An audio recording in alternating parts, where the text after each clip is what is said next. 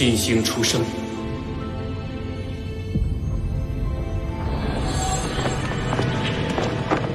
斗罗大陆将会迎来全新的变局。哥，小七睡着了。哥，刚才我看你神色凝重，又是因为斗罗大陆的事吗？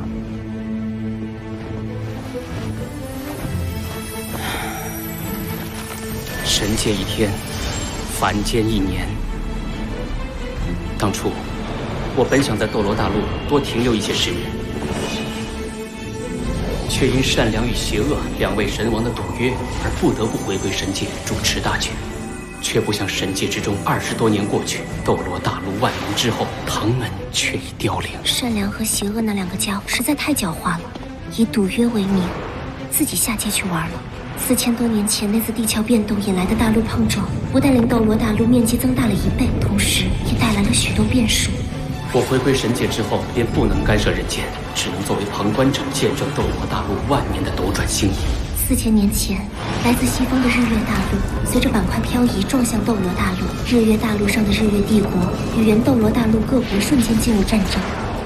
装备了唐门暗器的斗罗联军却被日月帝国打得溃不成军。万年前，斗罗大陆只有2大帝国，天斗帝国和星罗帝国，而万年后的今天，整个世界分化成4个帝国，纷争不断。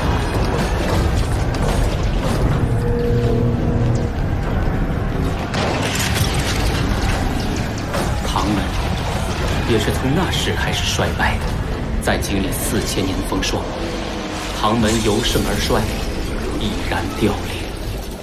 我虽然身为神王，却也只能眼睁睁看着唐门的衰败。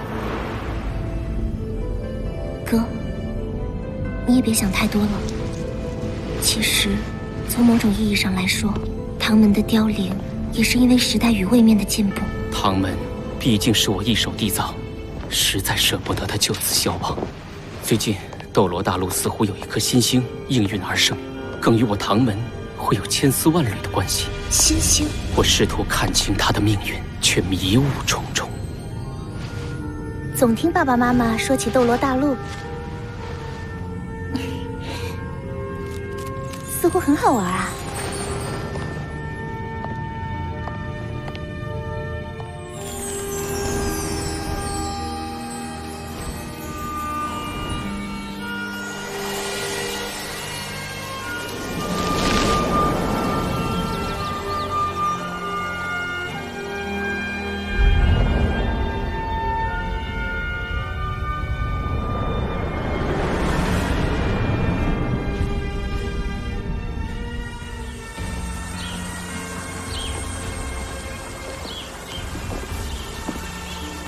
这一大早的就让我俩巡逻，少说2句吧，早点巡完，早点休息。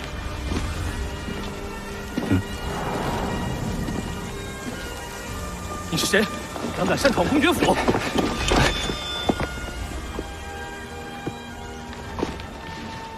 你是小公子，但我不姓戴，从今天起。我姓霍，你来是要进府吗？我是离开，永远离开这个肮脏的吃人的房子。你疯了吗？知道这里的主人是谁？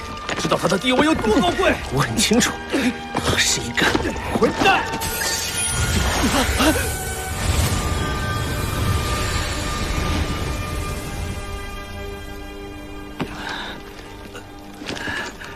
小公子他哪里去了？你还叫小公子？被公爵夫人听到，拔掉脑袋。他身上那把白虎匕首，可是公爵大人的信物啊！莫非他就是那个孩子？对啊，他不是说他不姓戴，姓霍？算了，这事儿千万别跟其他人提起。公爵大人也快回来了，我们小心点。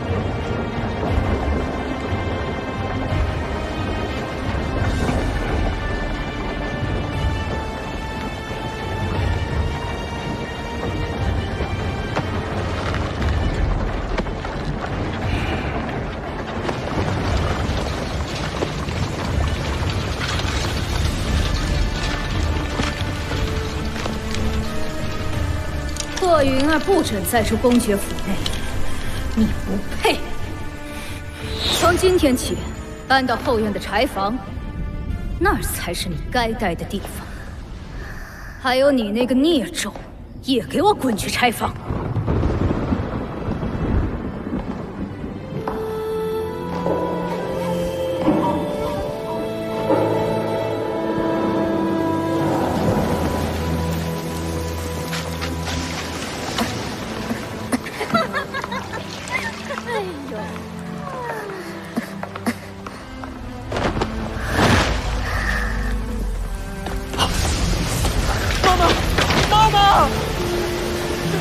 来人呐！来人呐！不要哭，小雨浩。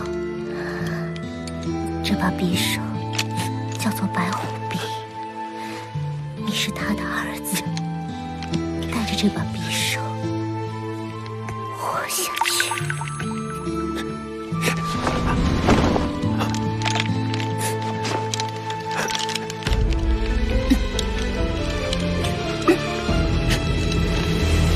妈妈，我的魂力已经10级，可以去获取魂环了。我会好好活着，我会成为一名魂师，一名优秀的魂师。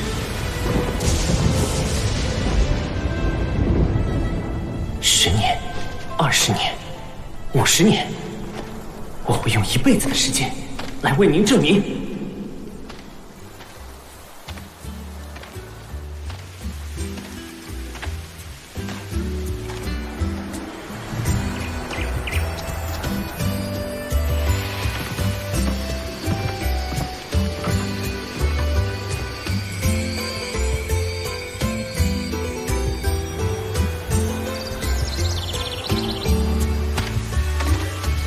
已经走了6天路，应该快到了吧？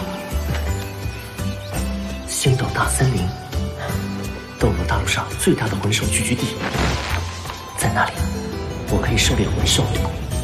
魂兽死后会浮现魂环，魂环被杀死他的魂师吸收之后，能帮这个人突破修炼瓶颈。只要1个魂环，我就能从魂师突破到魂师。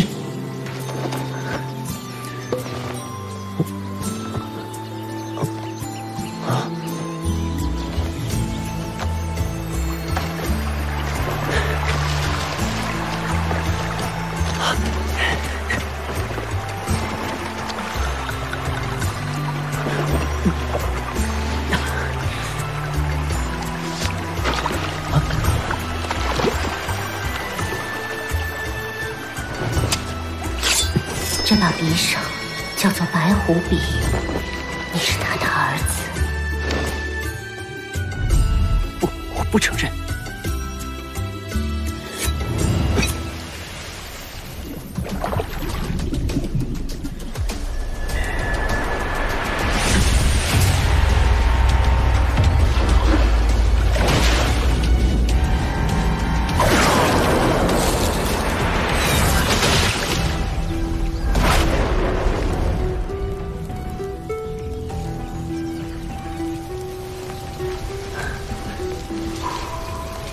好香啊！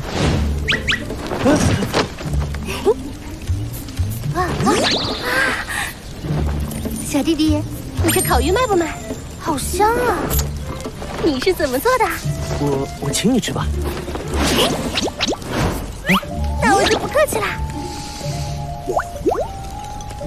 小雅，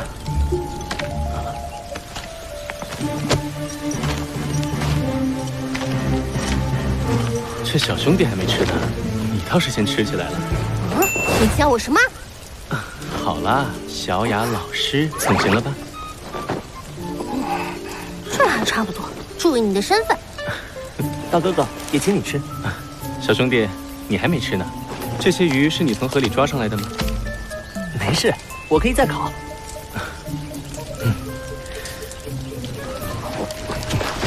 我叫贝贝，他叫唐雅。小兄弟，你叫什么名字啊？我叫霍雨浩。太好吃了！从来都没有吃过这么好的烤鱼。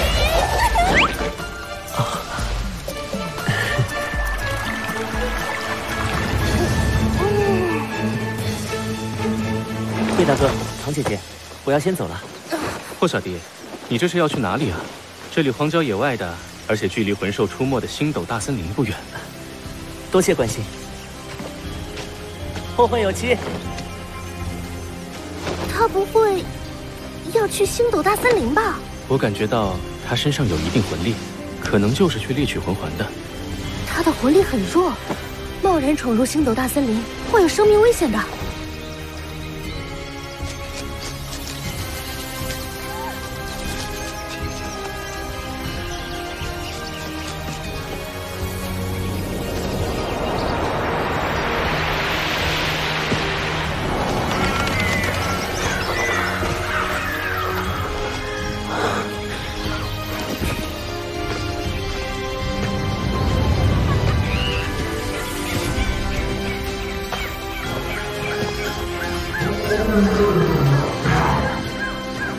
好漂亮，这里就是星斗大森林。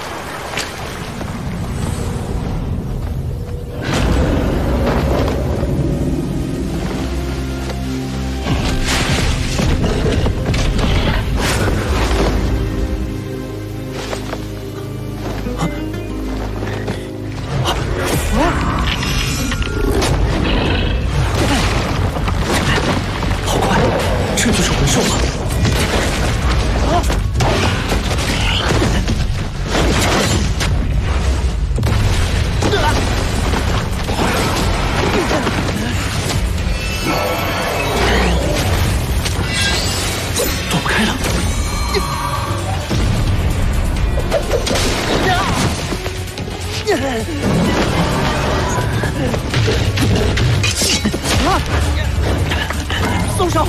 放开我！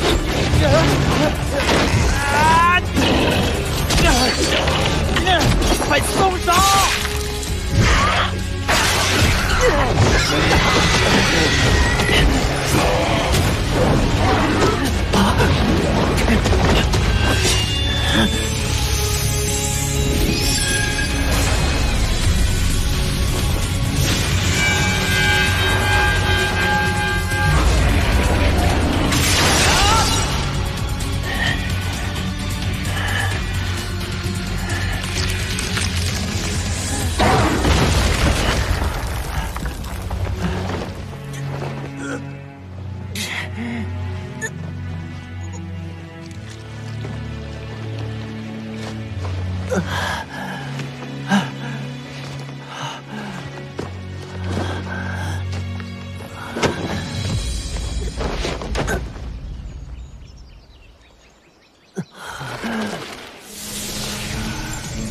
这就是魂环吗？好漂亮，可惜我已经没有力气去吸收它了。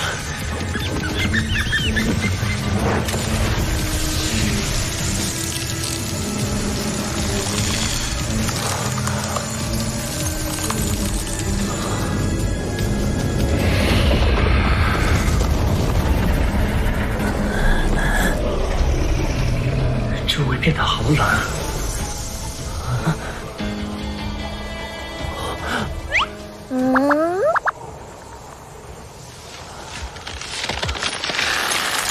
什么鬼？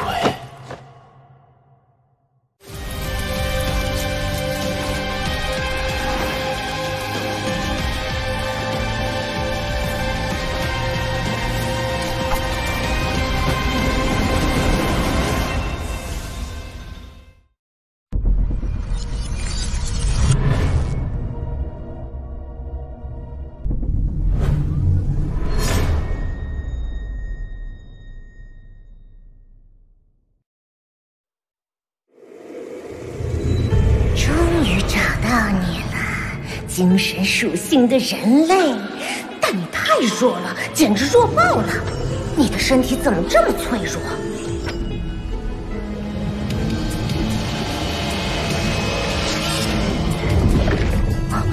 什么东西？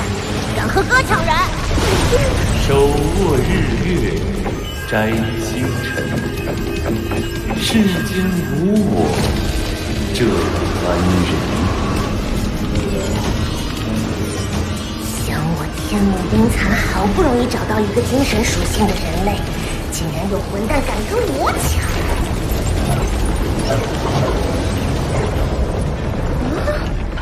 这混蛋的力量既不与我的力量冲突，也不会被我影响。先不管了，当务之急还是赶快融合。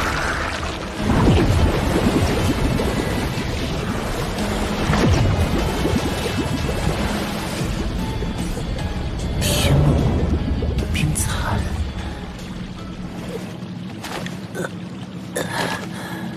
这是哪儿？我不是在星斗大森林里吗？这是在你自己的意识之海中，或者说是精神之海。以后，这也是哥的家了。啊？谁在跟我说话？我是在做梦吗？做梦？要是能有这样的梦，你岂不是要美死了？我说了，这是在你的精神世界里。精神世界又是什么？你真是傻得可以！我刚刚拓印了你的记忆。拓印记忆？我从头说起吧。你自己的眼睛，也就是叫灵眸的五官，要是想让它发挥出威力，就需要将魂力转化为精神力，再通过灵眸释放。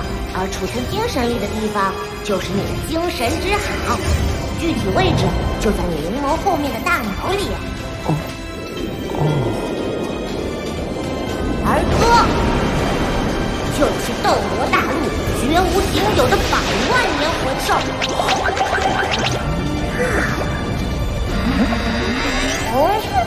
也是有史以来第1枚智慧魂环，天梦冰蚕是也。便宜你小子。天梦冰蚕，叫我天梦哥。好吧，天梦哥。你说你是100万年魂兽，你为什么会选择我啊？不是说第1个魂环的年限不能超过400年吗？你以为我愿意选你啊？我是没办法，不然哥的生命就要终结了。这中间过程太过曲折，我以后再跟你讲。你看到这10个光球了吧？它们是我设下的10层封印，也是我赋予你第1魂环的力量。魂环？我有魂环了。你现在拥有第1魂环的身体，最多只能承受400年魂兽的魂环。那么你的第1魂环实际的威能就是400年。等你以后突破，随着你身体承受能力的提升，魂环年份也会提升。就连以后获得的其他魂环也是如此。魂环威能还能改变？我可是100万年魂兽，更是史无前例的智慧魂环。我所化身的第1魂环，不但可以根据你的身体状况进行进化，更会赋予你4个魂技。不过我没有魂武给你，但可以给你增加1个武环。4个魂技，1个武环。厉害吧？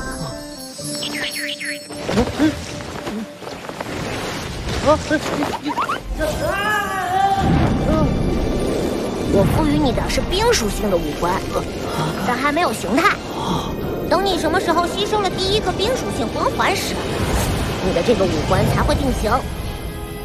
所以以后在你选择魂环时，一定要慎之又慎，多听我的意见。好，那我的4个魂技又都是什么？这就要靠你自己去体悟了。但你也别高兴得太早，我赋予你的4个魂技几乎都是辅助型的，没有太多攻击能力。还有为防贼人盯上，人前你只能说拥有1个魂技。你现在还很弱小，想要变强大，还有很长的路要走。明白了吗？明白。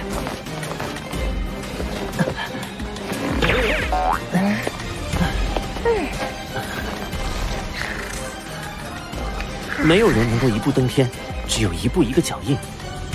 依靠自己的勤奋与努力，才能取得真正的成功。这多好！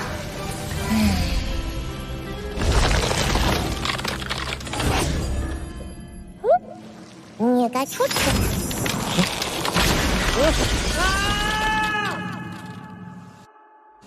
怎么还不醒啊？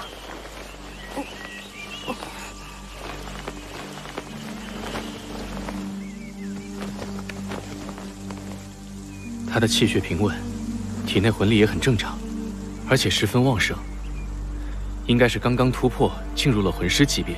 他的身体需要融合这部分力量，再适应突破的魂力，自然是需要时间的。可惜了，只是10年的风菲菲。我真的不是在做梦吗？这2个人是唐雅、贝贝。小雨浩，你总算是醒了，急死我了！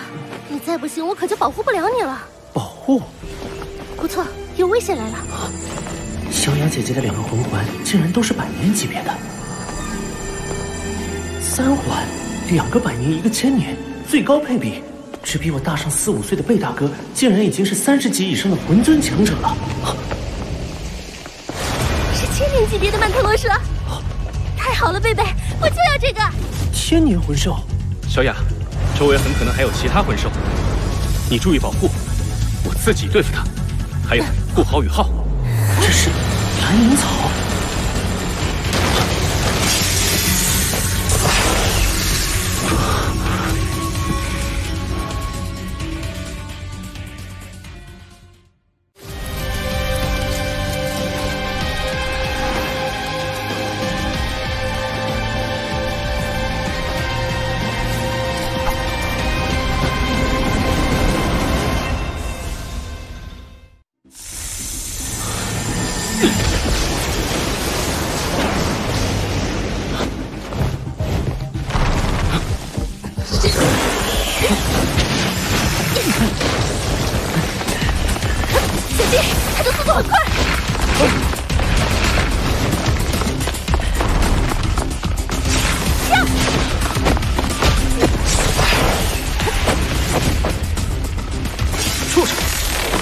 别想逃！贝贝是强攻系战魂师，武魂是蓝电霸王龙，但曼陀罗蛇速度太快，不容易锁定。有生以来，除了妈妈之外，还是第一次有人护着我。精神探测和精神共享可以帮助贝贝。我要帮贝大哥，我不是贝某。第1魂技，精神探测。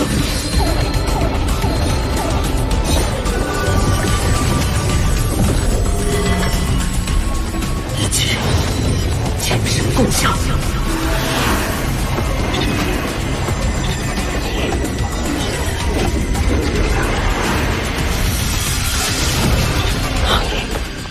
这是雨浩的魂技吗？方圆30米景物，任何细微变化都会立刻反映在大脑之中。有了这份精神探测辅助，就算对曼陀罗蛇这种极善速度的魂兽，我也能料敌极限。第2魂技。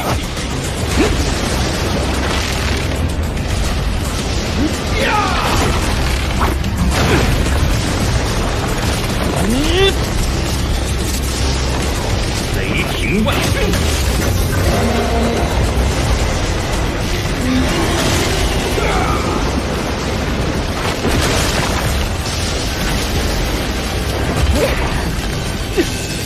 小雅，快！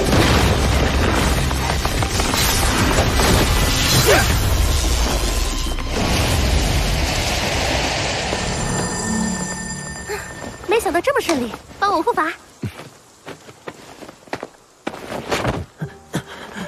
雨浩，多亏了你的魂技辅助，不然这1000年魂兽我也没把握对付。小雅已经到了30级的瓶颈，此次我俩前来星斗大森林，就是为了给她寻找合适的第3魂环。这次她可要好好感谢你了。不，是你们救我在先，我理应报答。小雅姐的武魂是什么？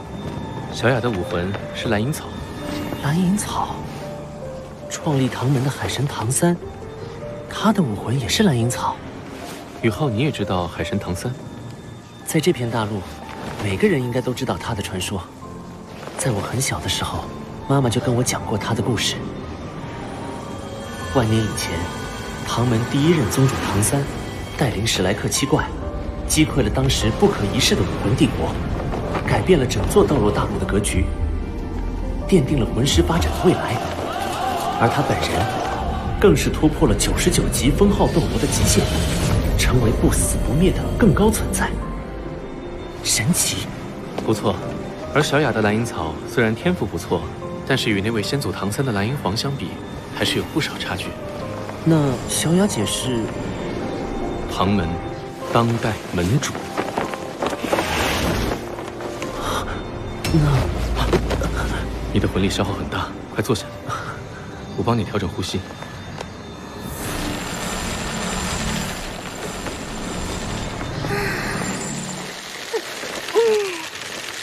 成功了！小雅，恭喜你了，这次这么顺利，还真得感谢霍雨浩了。你醒啦？我有那么凶吗？小雨浩，我问你，你要不要加入唐门呢？我们唐门曾经可是大陆第1宗门哦，而且唐门绝学很适合你修炼。此物名为玄天宝录，其内传有唐门的鬼影迷踪、紫极魔童、玄玉手等等。别看现今唐门式微，但还有我这个宗主和贝贝这个开山大弟子，前途简直一片光明。不愿意。谢唐门。小雅姐，我愿意加入唐门。我已经没有亲人，天赋差，还是变异武魂。你们多次救我，还邀请我进唐门，能遇到你们，是我记事以来最幸运的一件事。我愿意跟你们一起重振唐门的辉煌。好，说得太好了！只要我们刻苦修炼，不断提升修为，将来必能夺回唐门府邸和基业。小雨浩，等出了星斗大森林，我有个惊喜给你。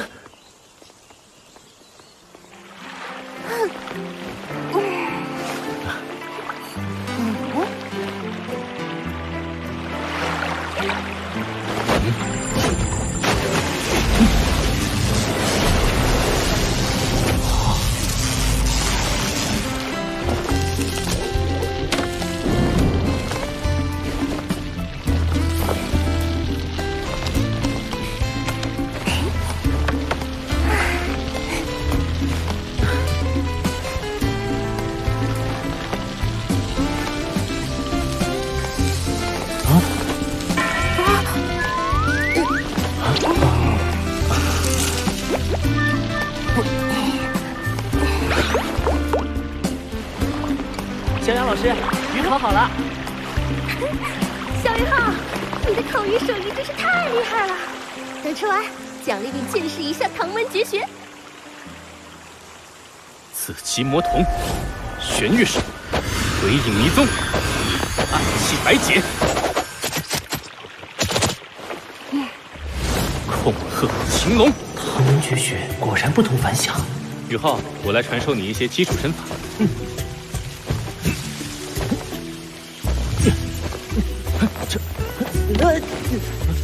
这小子行不行啊？没事，再来。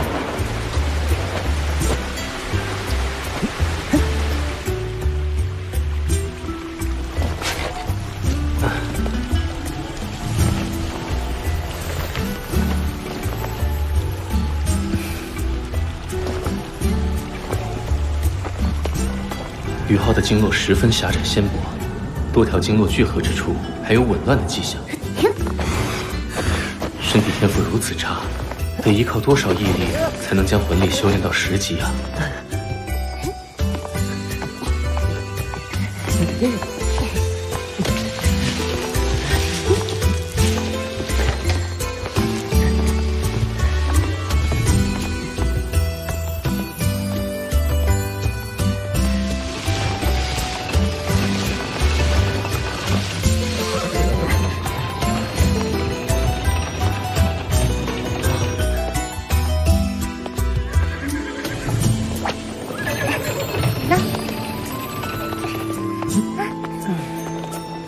那是史莱克城，天下第一学院史莱克学院就坐落其中。小师弟，能考入史莱克学院的都是精英中的精英，这是真正的强者摇篮。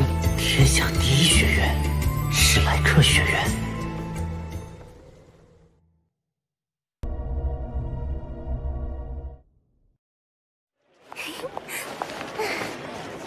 你们好慢啊！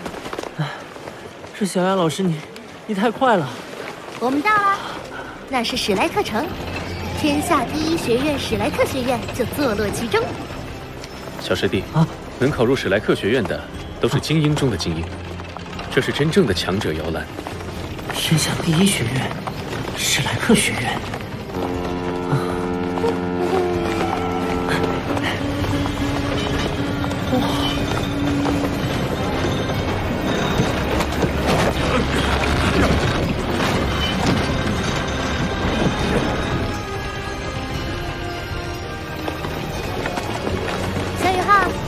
我要送你的惊喜就是史莱克学院的免试入学名额。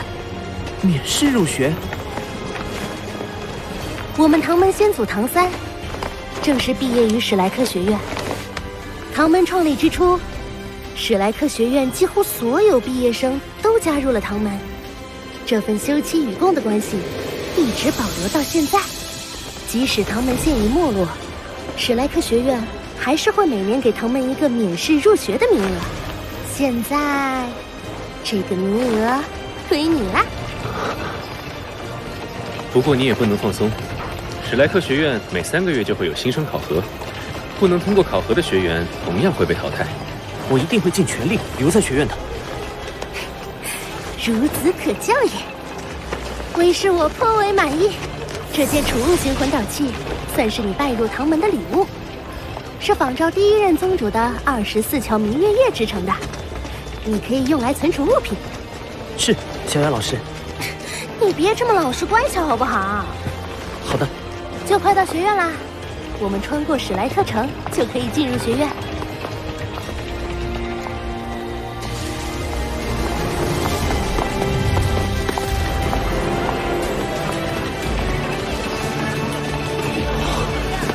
好繁华。那是魂导器。交通工具型魂导器。史莱克城的魂导器技术领先于原斗罗大陆各国，仅次于日月帝国。我在公爵府从未见过这么先进的魂导器。魂导器。史莱克学院能有如今的地位，源自于4000年前的那场战争。日月大陆与斗罗大陆相撞的那场战争吗？4000年前，来自西方的日月大陆与斗罗大陆相撞，日月大陆上的日月帝国与斗罗大陆3国瞬间进入战争。战争初期，装备着唐门暗器的3国联军被日月帝国的魂导武器打得节节败退。那也不见得唐门的暗器不如魂导器，唐门有很多威力巨大的暗器，有些甚至能威胁到神。威胁到神？我刚认识小雅的时候，她对魂导器的排斥还要强烈。不过她没吹嘘，能够威胁到神的暗器确实存在，但只有唐门先祖唐三以及神将楼高层打造过这样的暗器。普通暗器在与魂导武器的较量中，基本是落于下风的。武器差距加上指挥混乱，使得原斗罗大陆3国联军陷入危机。关键时刻，那一代史莱克学院院长登高一呼，召集了全大陆近60位封号斗罗，同时统帅3军，成功扭转战局，击溃日月帝国。从那以后，史莱克学院就不再属于任何一个国家，而是独立的存在。而战争的胜利却成了唐门衰败的起点。魂导器真的有那么强吗？在星罗帝国那里很少见到魂导器。原斗罗大陆3国都是以魂师为尊的国家，魂师大多对魂导器比较排斥，认为那不是自身实力的一部分。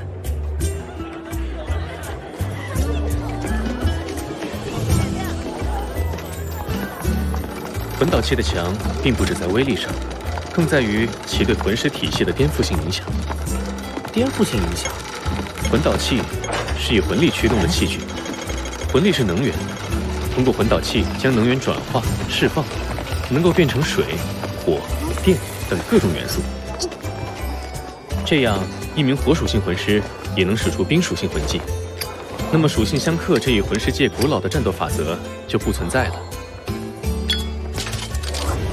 我明白了，魂导器的作用相当于凭空多出一个魂技，而且无视自身魂力属性限制。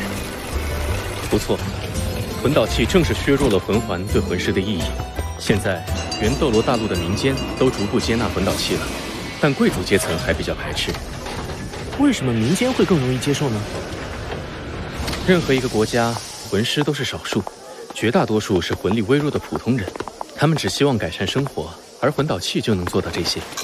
将魂力转化为推进力，就诞生了魂导车、魂导船、魂导飞空艇这样的交通工具型魂导器。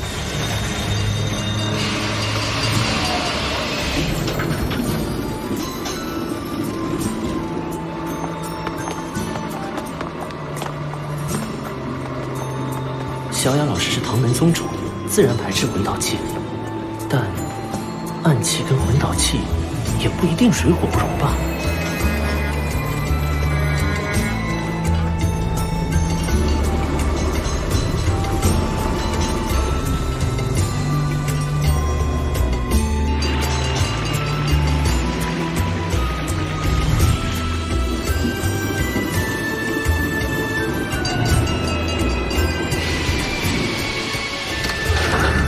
我们到了。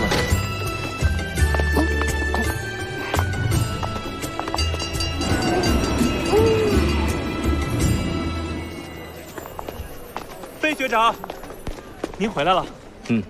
这位是我们唐门今年免试入学的霍雨浩，我带他来登记。好的，请跟我来。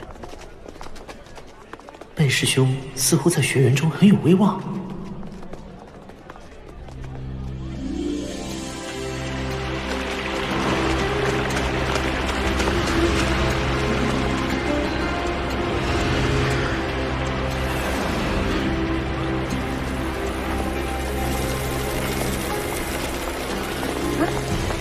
你们好，学姐好，学姐好。这7位就是铸就史莱克学院最初辉煌的史莱克7怪了。排在首位的是战神戴沐白。战神，他就是白虎公爵的先祖，也是我。不，与我无关。这位是凤凰之神马红俊。这位是食神奥斯卡。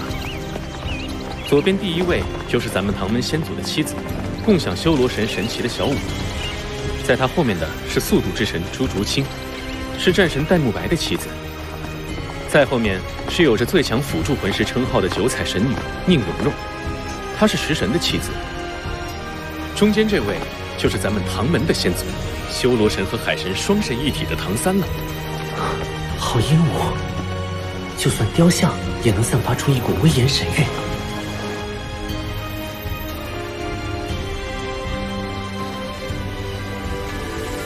这3位是史莱克学院的创始人，中间这位是我家先祖之一，有大师之称的玉小刚，他创造的史莱克学院武魂各系执教基础是武魂界10大核心竞争力。大师的右手边是他的妻子刘二龙，另一位则是他的挚友，史莱克学院首任院长弗兰德，他们3人并称为黄金铁三角。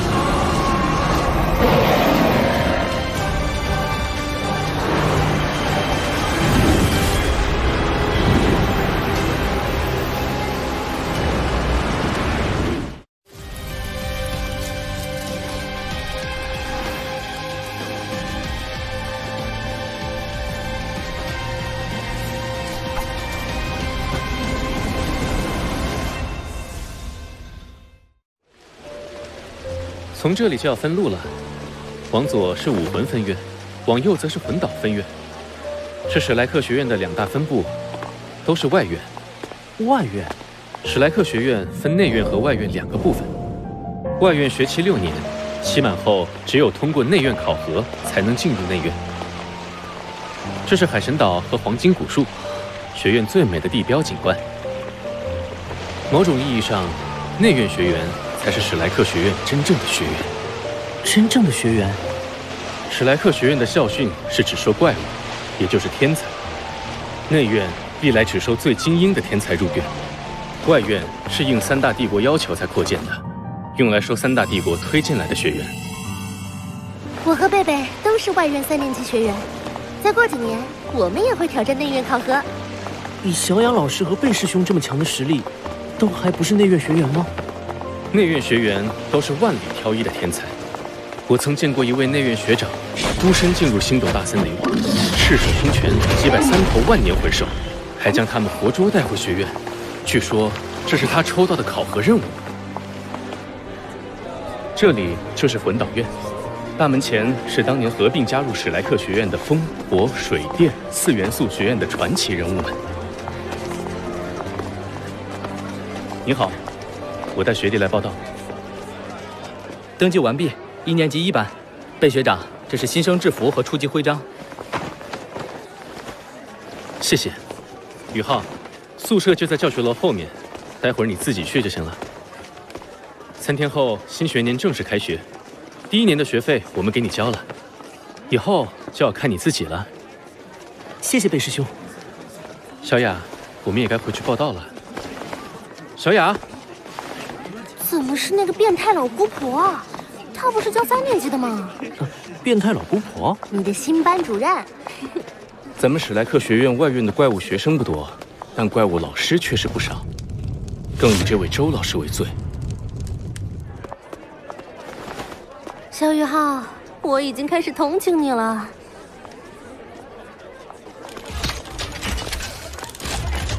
欢迎来到新生宿舍。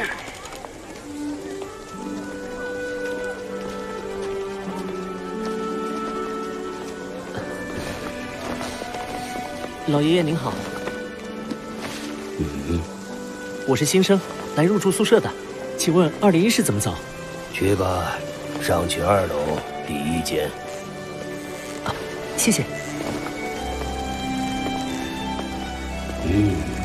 少见没有礼貌的孩子。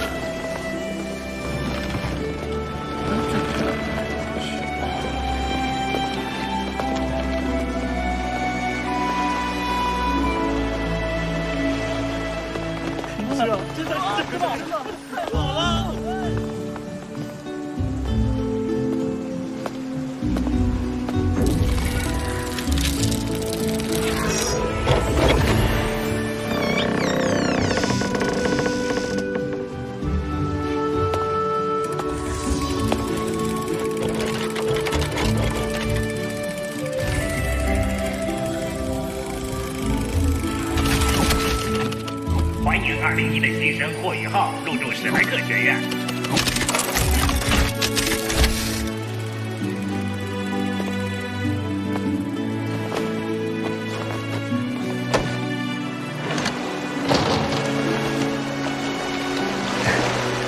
舍友还没来，先抓紧时间修炼。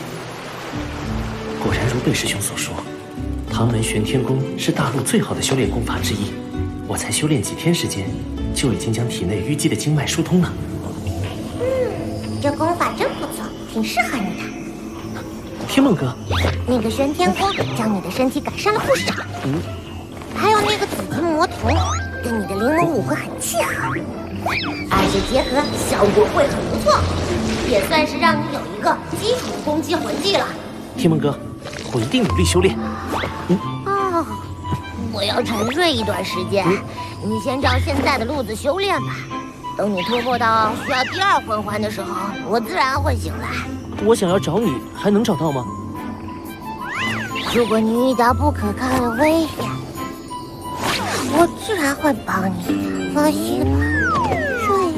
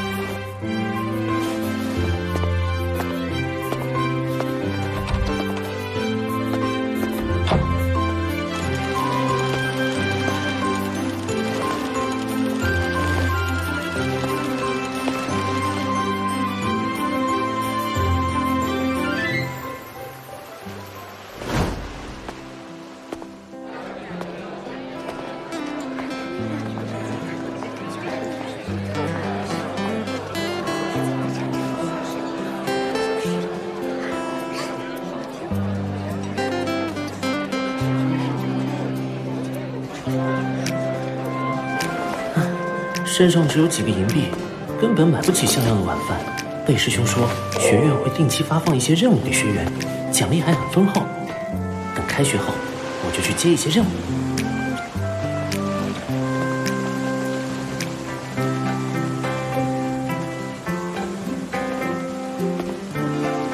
啊，舍友到了。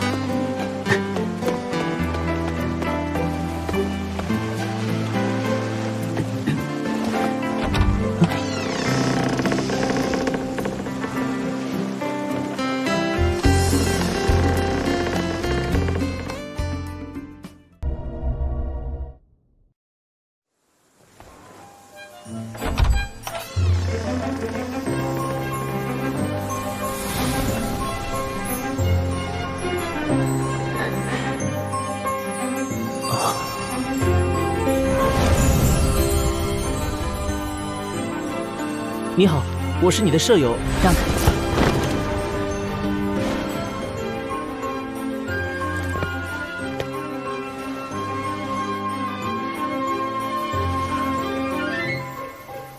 我有几条规矩你要记住：一，不许随便带人回宿舍；二，不许在宿舍中光着身子；三，睡觉不许打呼；四，不要打扰我；五，宿舍的卫生归你打扫，但不许动我的床铺。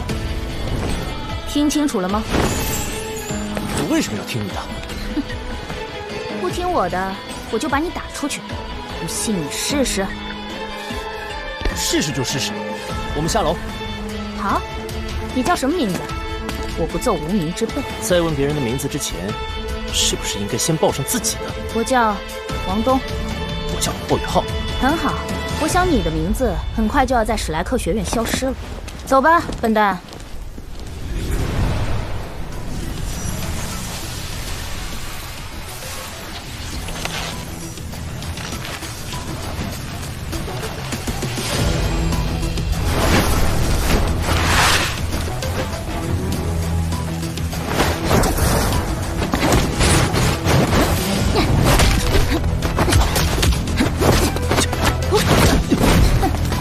这点本事也敢和我斗？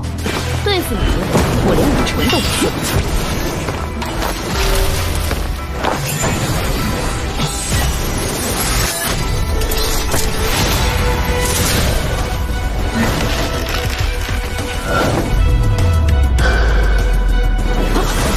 这孩子身体素质还是太弱了。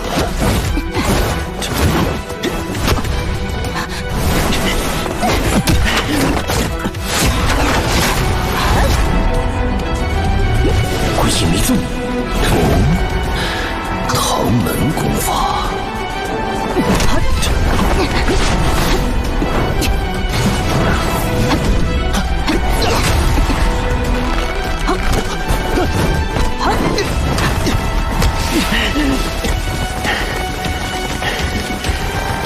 不行，这样下去一定会败，学院手。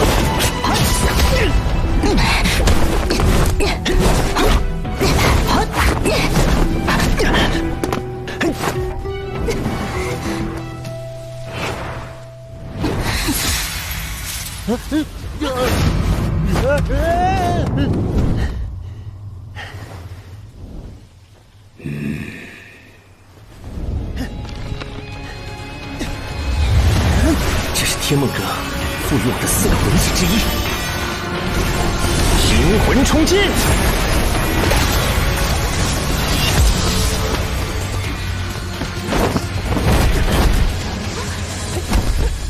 服不服？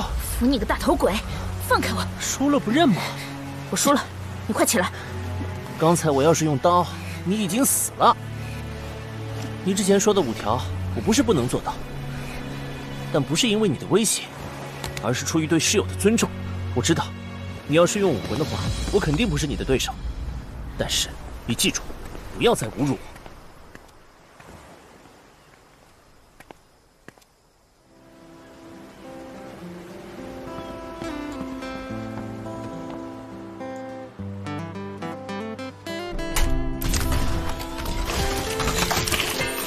史莱克时间7点30分，起床了。今天是周一，祝您心情愉快。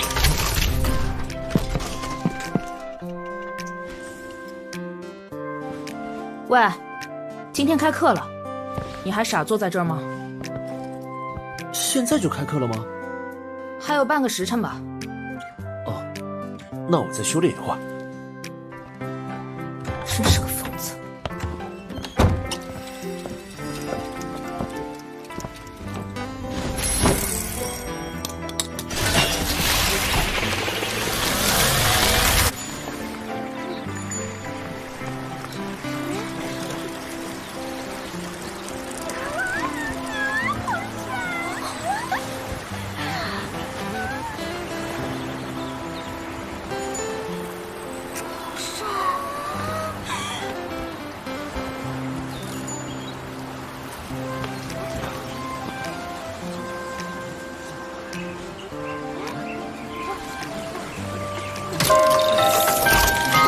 距离上课时间还有5分钟，请武魂学院各位师生前往教室上课。即将到达上课时间，请武魂学院各位师生抓紧时间。即将到达上课时间，迟到者禁止入内。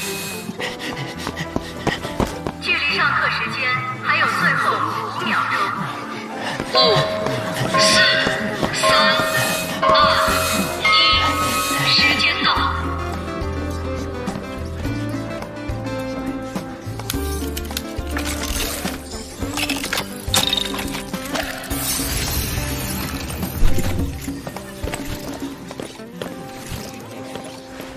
我听说那个帅哥叫王东，好帅！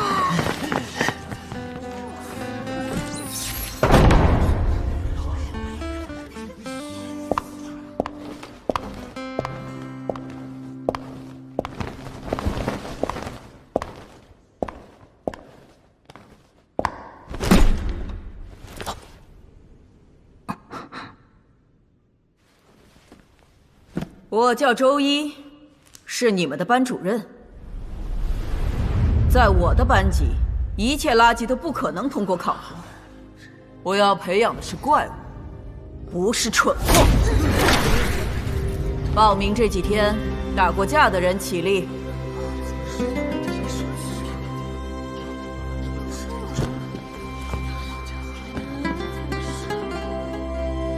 哼，就2个。真是一群废物！难道你们不知道什么叫敢于面对挑战的才是强者吗？其他人都给我出去，让史莱克广场跑100圈！哪有这种规矩？谁跑不完，直接开除！老师，我不服！凭什么我们没有打架就要跑步？因为是我说的，不服可以滚蛋！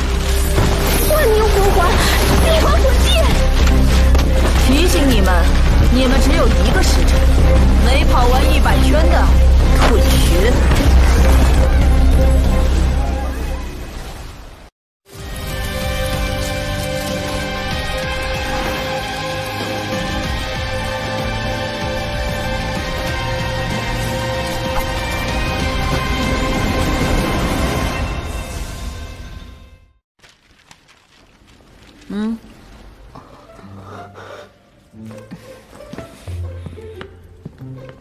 总算还有2个有点血性的孩子。说吧，你们是跟谁打架？又是为什么打架？报告老师，我们是室友，因为一点小事起了矛盾。哦，还是室友，打得好，室友打架最好了，这样就有了竞争，还能共同进步。不过现在嘛，你们也可以去跑步了。老师，您不是说我们俩有血性吗？可我没说过你们不用跑步啊！记住，你们跑100圈的结束时间和其他人一样。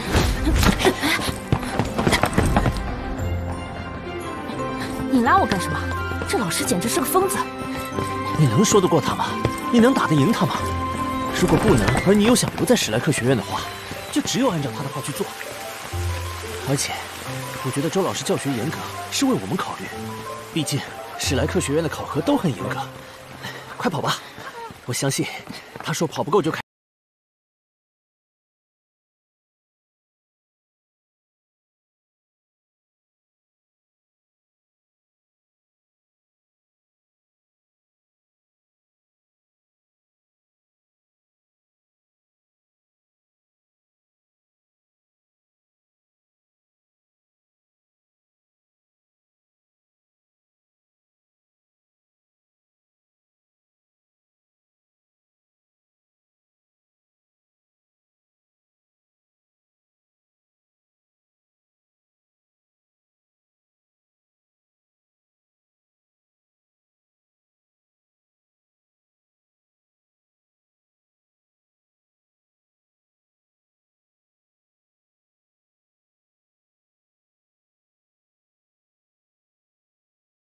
同龄人中还没有能让我平等对待的。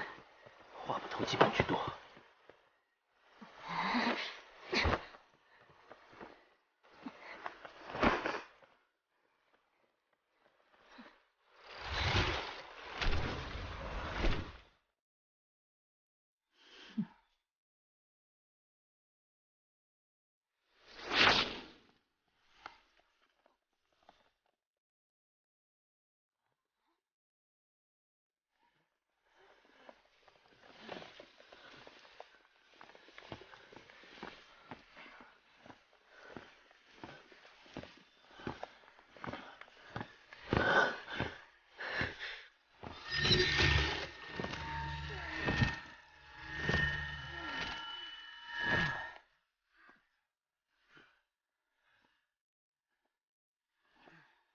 加速，以我的位置为终点。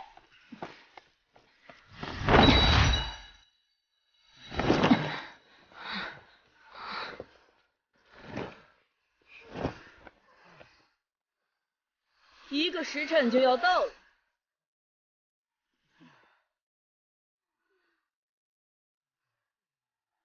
我怎么会输给了他？不，我一定要坚持下去。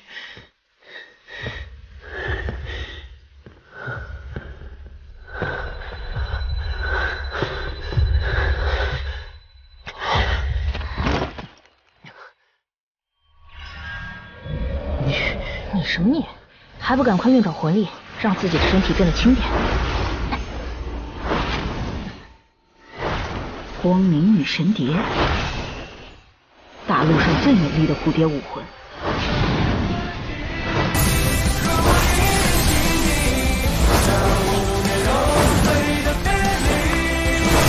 好，很好，总算没有全让我失望。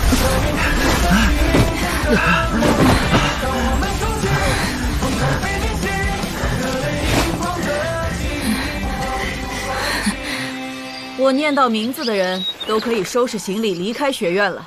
程程、邱建饶、唐刀、上官陈天、林泽宇、诸葛云、泰隆、唐林、云小飘。老师，为什么我明明按你的要求跑完了？跑完了？在刚开始跑步的时候，因为我尚未到史莱克广场，你偷偷骑了2圈，因此你跑了98圈。可是，你也不能因此就开除我呀！史莱克学院培养的是怪物，是斗士，必定不是圆滑投机的普通人。有实力却没有良好正直的心态，培养成才后带给任何国家的，都只会是灾难而不是帮助。你不配成为史莱克学院的学员，收拾东西滚蛋！我点出的这9个人，全都是在跑步期间偷奸耍滑的。不服气的话，尽管去教务处告我。老师，他是在别人帮助下才跑完的，为什么没有被淘汰？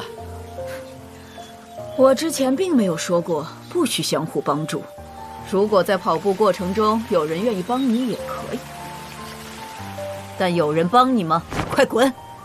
剩下的人都回教室上课。这老太婆也太狠了。谢了，如果不是你，我们恐怕也……别谢，如果不是和我打架被老师留下浪费了时间，你自己也能完成。我们现在开始上课。霍雨浩，起立。周老师，报出你的魂力等级。是，我的魂力是11级。11级？他怎么进来的？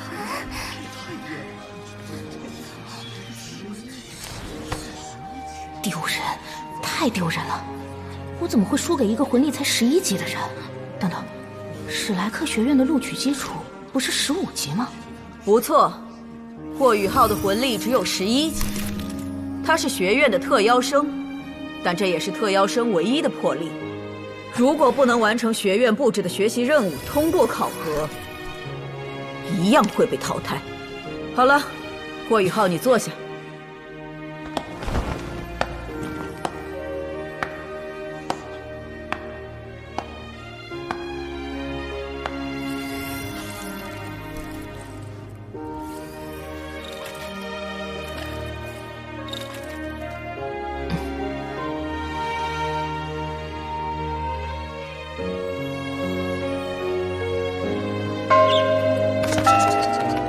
下午开始身体素质训练，下课。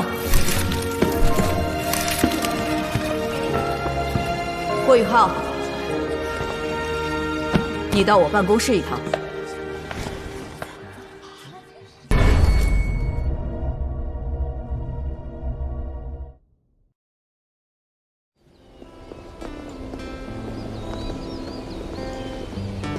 明天见，明天见了。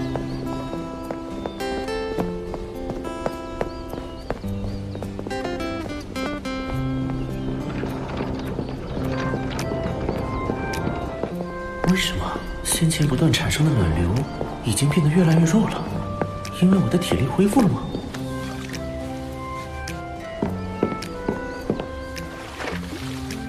王东，你怎么不等我就回？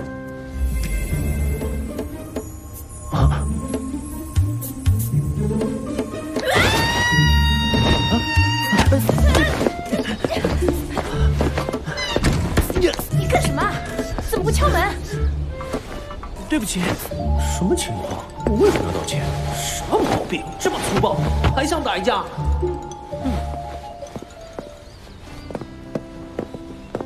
大家都是男人，干嘛遮遮掩掩的？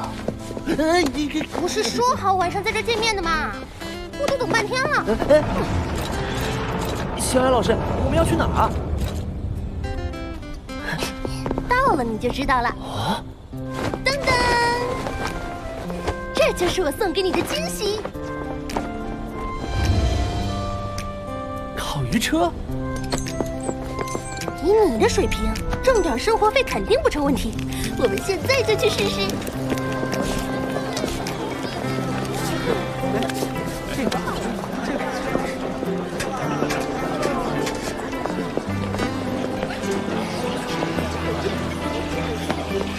拿好。这边。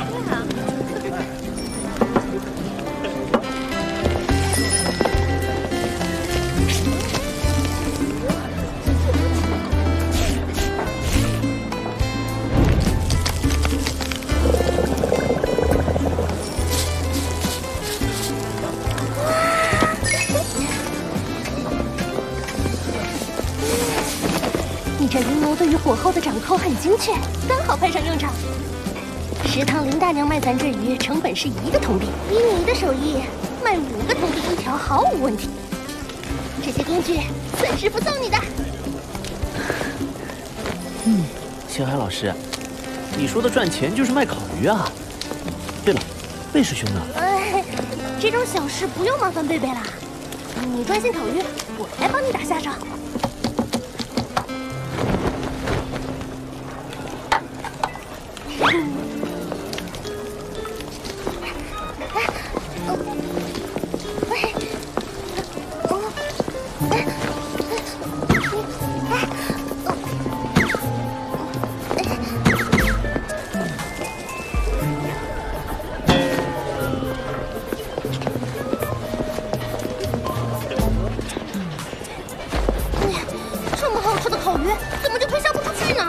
免费吃，还有这么好的事啊！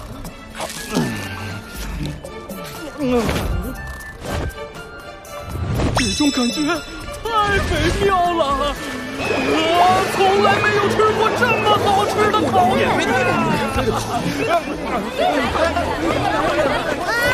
免费促销活动圆满结束呢！来一个，来一个！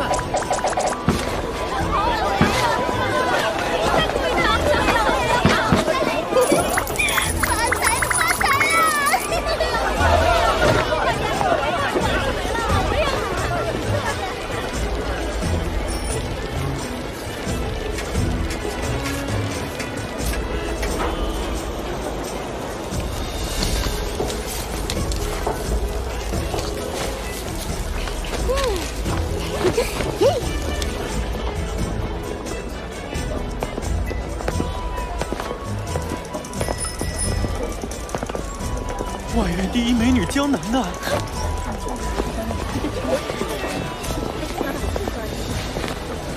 学弟，你这烤鱼怎么卖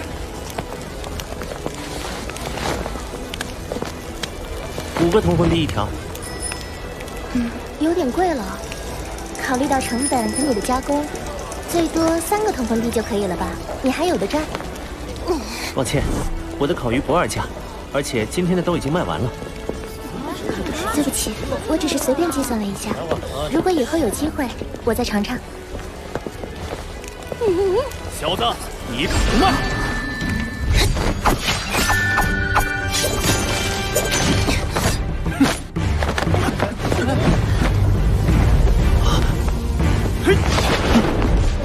！4年级学院，还好运没事。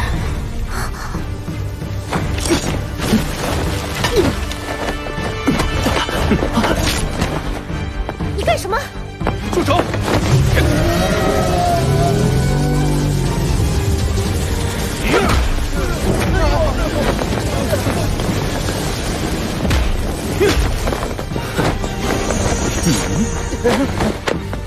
徐森石，你敢欺负我唐门的人！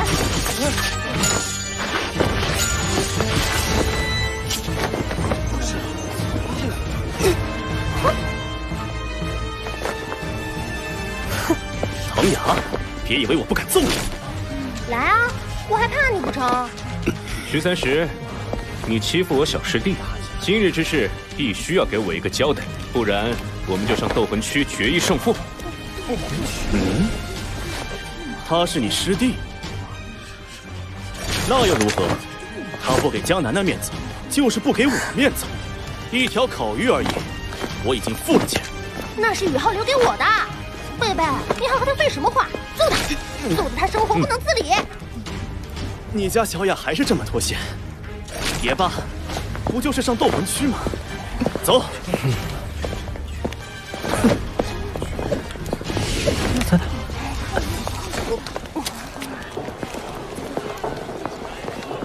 走，咱们也去看热闹去。哦。听说那里有斗魂比赛，快去看看！真的？在哪儿？谁啊？别说了，我们一起看。快呀快呀！小心！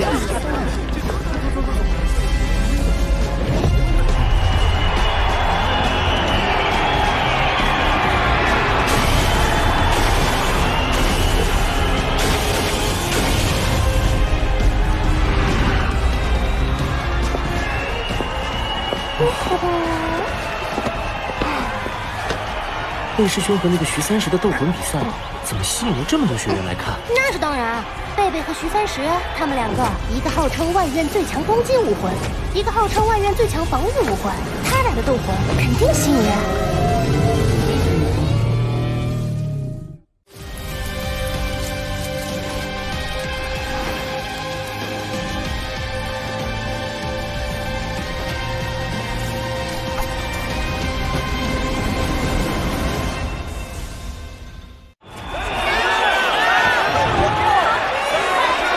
魏师兄这么强吗？还有那个徐三石，居然是外院最强防御武魂。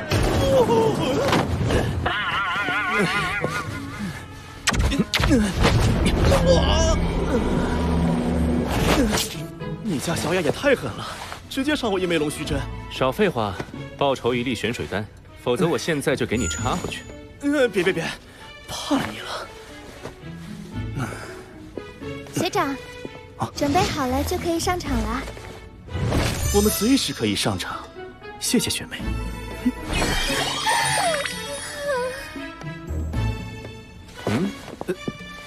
走，上斗魂台。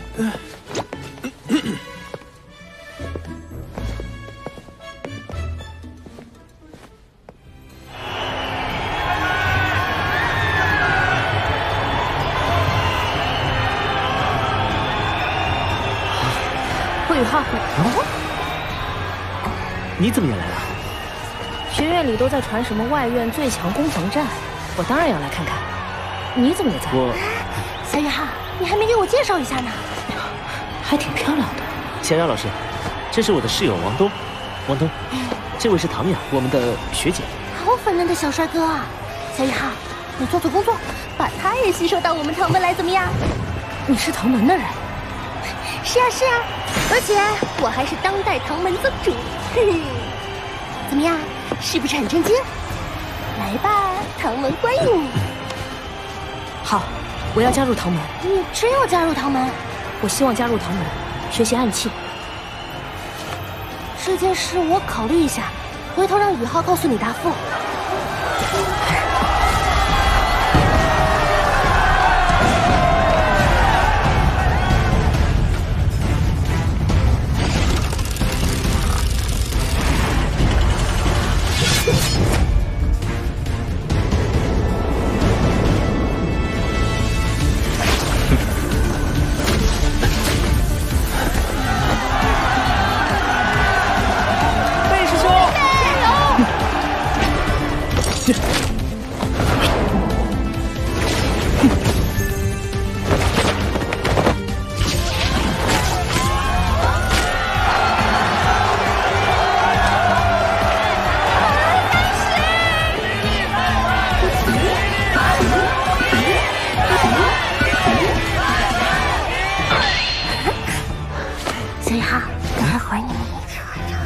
这样不好吧？有什么不好？会宗门创烧，宗主我特许你这么做。史莱克学院外院3年级贝贝挑战4年级徐三石，双方准备好了吗？比赛开始。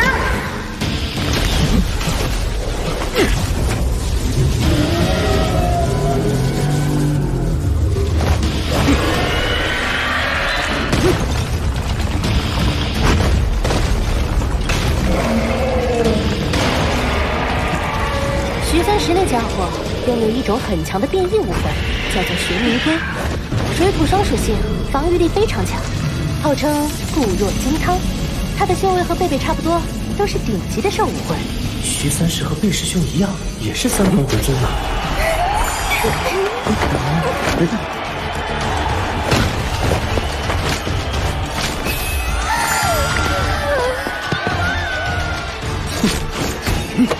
龟甲盾。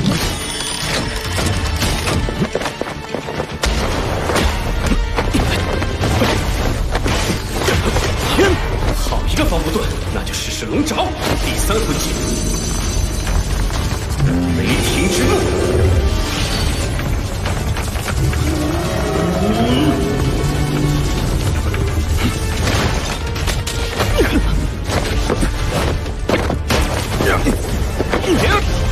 好啊，看是你的龙爪锋利，还是我的护盾更强？第1魂技，玄冥阵。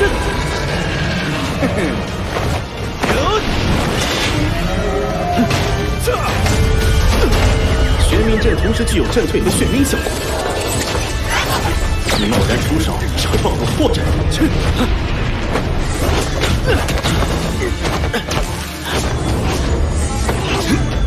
急于求成，你输定了。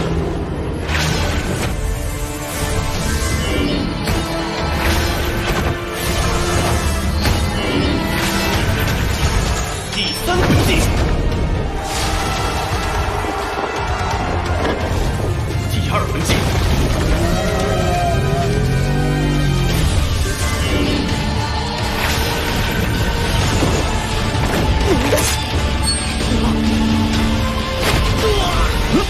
雷霆万钧。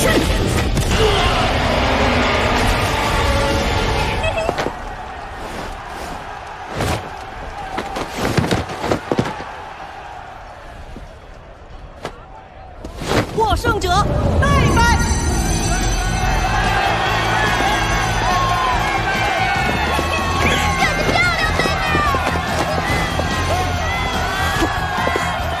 本来只想用精神探测共享来辅助贝师兄的，后来忍不住尝试了下天文哥所说的。还有那个体灵魔童，跟你的灵魔武魂很契合，二者结合效果会很不错。想不到魂力很快就耗尽了。我们下去。你怎么了？魂力透支了，没事儿，睡一觉就好。魂力透支？许三石突然脚下拌蒜，是你干的？我们回去说。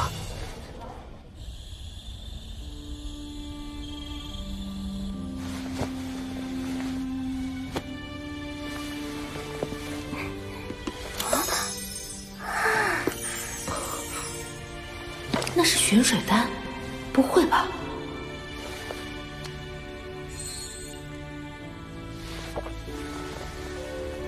学弟，宇浩就麻烦你照顾一下了。哎，等宇浩醒了，记得提醒他别忘了明天继续卖烤鱼。你就知道吃啊！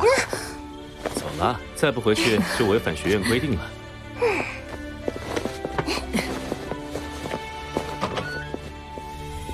真的是玄水丹，玄水丹能大幅提升魂力，且药性温和，易于吸收，更具有洗精益髓的功效。一枚玄水丹售价得有1万金魂币吧？那位贝师兄居然这么大方。不过这玄水丹服用后有个可怕的副作用。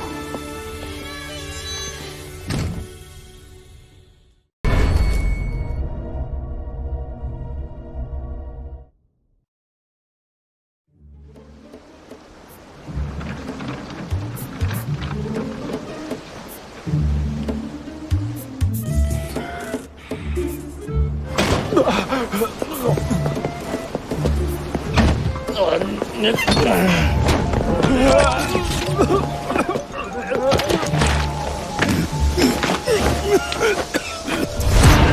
啥味道？受不了了，真是受不了了！你又迟到了，这是什么？王东呢？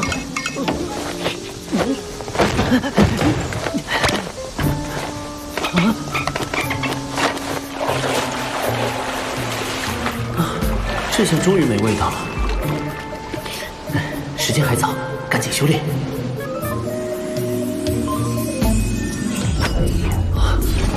全身经脉变得前所未有的通畅，以前闭塞纤薄的地方都被拓宽加厚了许多，而且非常坚韧。紫极魔瞳，紫极魔瞳进入若微境界了。难道我睡了一觉就脱胎换骨了？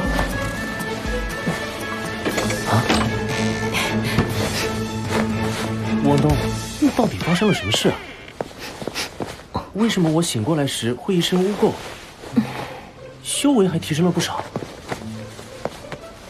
当然要归功于你那位贝师兄给的玄水丹了。玄水丹，一种昂贵丹药，能够益精洗髓，大幅提升魂力，且没有副作用。哦，也不是完全没有。啊，它药效发动的时候，能将你体内杂质排出体外。排出的时候会散发出刺激气味，最后凝结成你表皮上那一层污垢了。你脱胎换骨可好了，我可被熏惨了。我不管，你得陪我一顿早饭，我要双份的量。行，是4份都行，把你吃成小胖猪。你才是猪！走。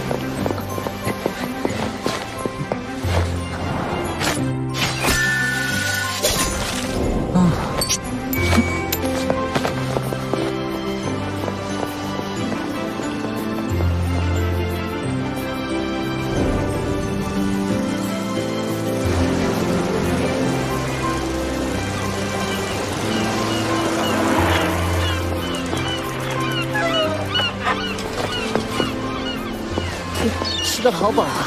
这里就是海神湖，好美啊！那边应该就是内院吧？贝师兄都还只能在外院学习，内院的学长要强大到什么程度啊？怎么了？那边好像有个红点。啊！内院学长。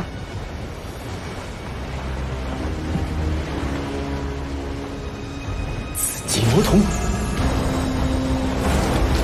学长看上去很强啊，没释放武魂就能在湖面奔跑。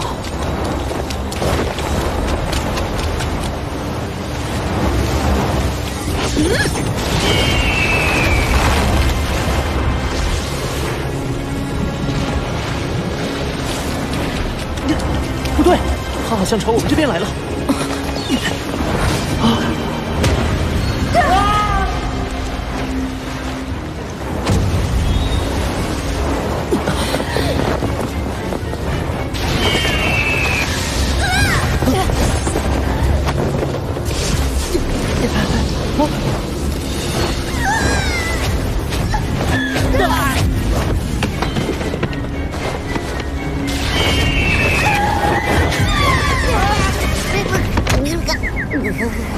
敢动哥血重的人，吵醒哥睡觉，去死吧！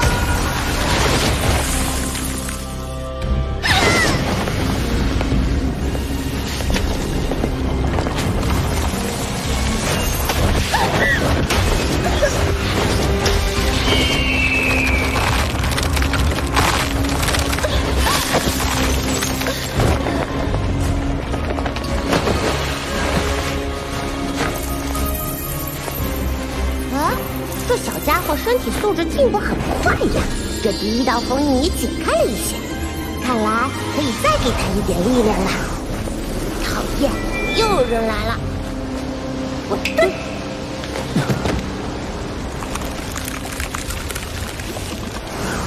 不好！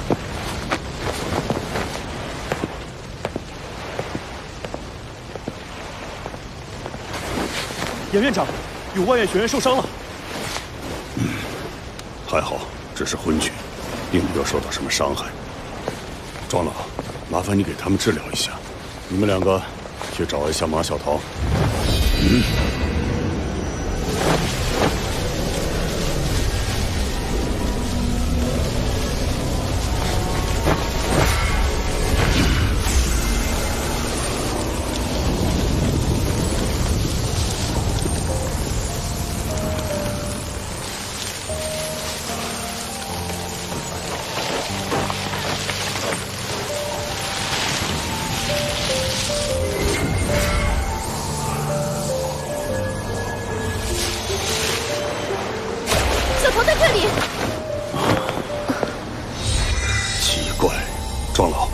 那2名外院学员情况如何？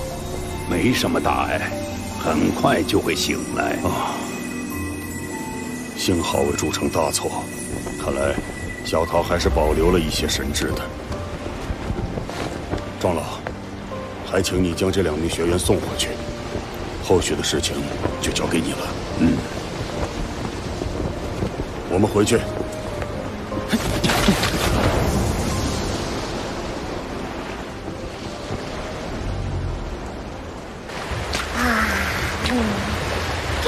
就把哥吵醒了，真讨厌！天梦哥，刚才是你出手了？当然是哥，不然你就变成烤人干了。那家伙的火属性竟然有一定神兽凤凰的血脉在，否则哥拿一指就能灭了他。小野汉，你的身体素质提升了不少。我在你体内留下的第一道封印已经开启了一部分。真的吗？不过，刚才哥动用了本源之力，你的身体经过了刚才的冲击，至少1年不能再被我的力量附体。你以后可要小心啦。好了，不跟你说了，你赶快努力，我继续睡去了。天梦哥。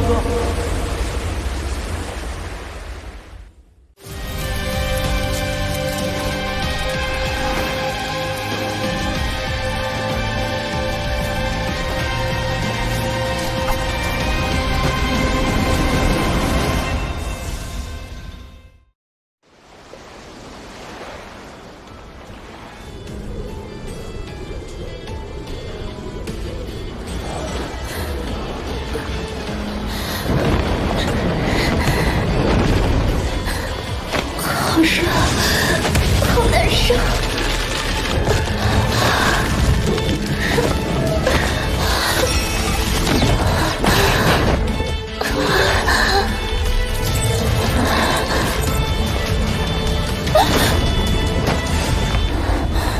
奇怪，怎么不热了？你体内邪火压制不住，怎么不告诉我？我也不知道会这么严重。你知不知道，这次有2名外院学员差点就死了。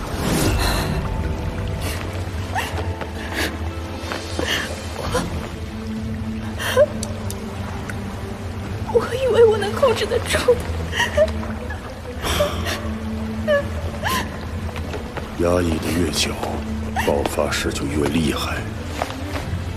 究竟是什么力量，竟然能压制住我的凤凰邪火？是一种极致的冰属性，且纯净程度远超你的凤凰邪火。可是学院根本不可能有极致冰属性武魂的人呢，难道是有什么人潜入了不成？我已经让人去查了，原本我以为会是那2名学员家里派来守护他们的人，但查过后却发现没有这种可能。为什么呢？那2名学员是霍雨浩和王东。霍雨浩是唐门的特招生，天赋一般，是个孤儿。王东的背景很大，但其中并没有对冰属性擅长的人，真是奇怪。本次意外非常抱歉，此事还请你们2位保守秘密。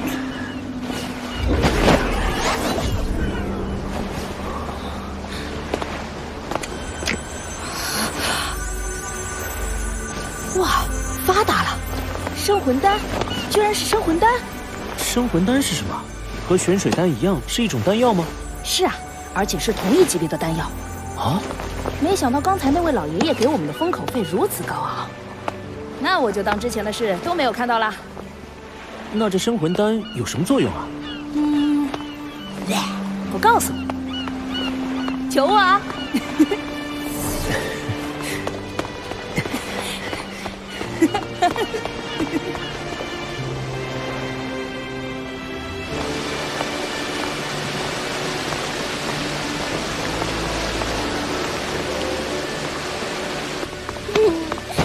走吧，小雅，我又给你准备了一个发财的机会。放心好了，今天小雅老师守在你身边，看还有哪个不开眼的敢来欺负你。哦，对了，这个你大师兄让我给你，回头晚上回去吃了。哦，这是第2颗玄水丹了。小雅老师，我加入唐门的事，你考虑的怎么样了？啊？哦，王东这么好的资质，为什么要加入唐门呢？该不会是消遣我们吧？我们可以考察一下他想要加入唐门的决心。怎么考察？我跟贝贝商量过了，要是你在新生考核中获得了第1名，就吸纳你入唐门。好，一言为定。霍雨浩，怎么说咱俩也是室友，我先照顾你生意，买2条烤鱼。我请你吃吧。那怎么行？朋友是朋友，生意是生意。这边瞧瞧啊！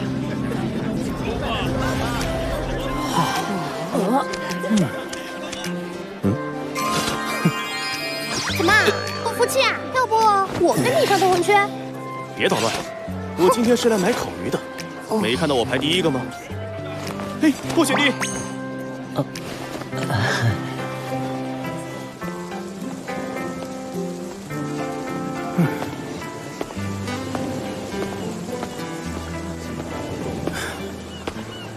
楠楠，我给你买了那个小子的烤鱼。你放心，我可没用什么暴力手段，我是排队买的。不用了，谢谢。你是觉得我昨天太暴力了？其实我平时不是这样的，只是因为你，我才会。我记得我对你说过，那次见面之后，各奔东西。请你以后不要再干扰我的生活，也请你不要再因为我去欺负别的学员。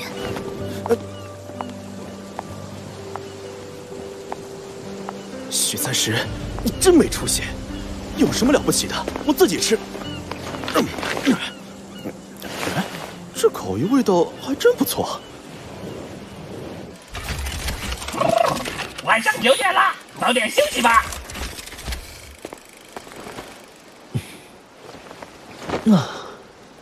生魂丹的作用主要是提升魂力，每1名魂师一生只能服用1粒。增幅的魂力相当于魂师从30级提升到31级时所需要的那么多。一项提升1级魂力？是啊，但要是多吃，就会影响未来的修炼了。它和玄水丹有一点比较像，就是药性比较温和。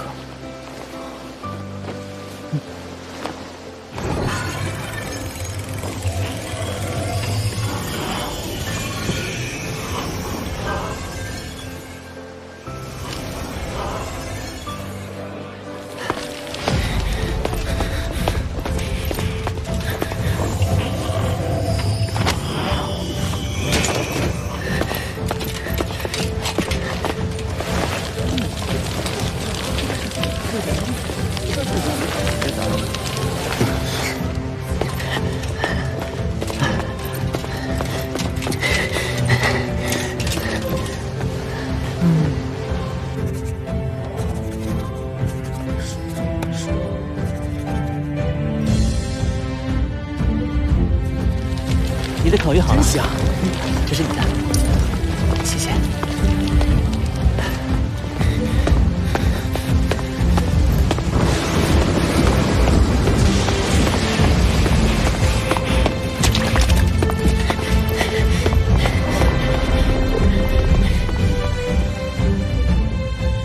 开学至今，你们迎来了第1次考核。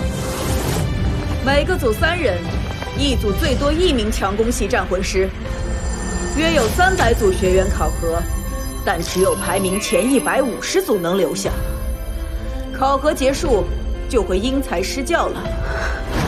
把你们的修炼方向写下来，稍后交给我。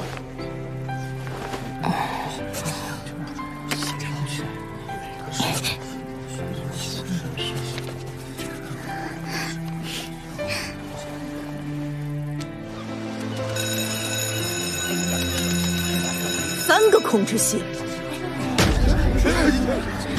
霍雨浩、王东、潇潇。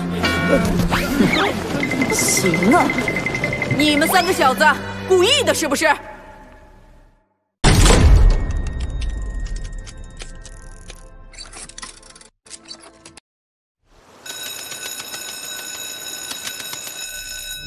？3个控制系，行啊，你们3个小子故意的是不是？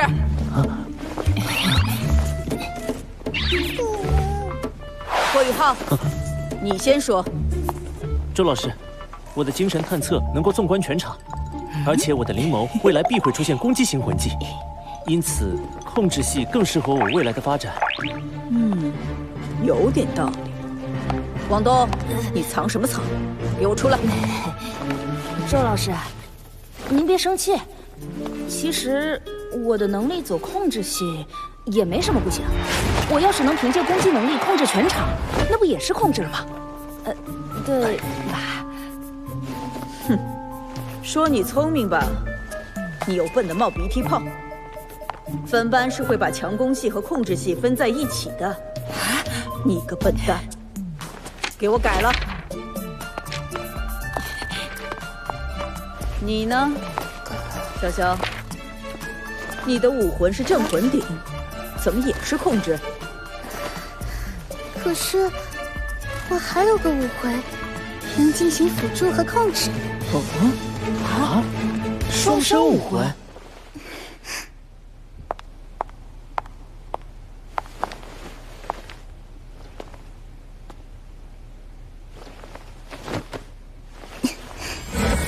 第一武魂三生镇魂鼎。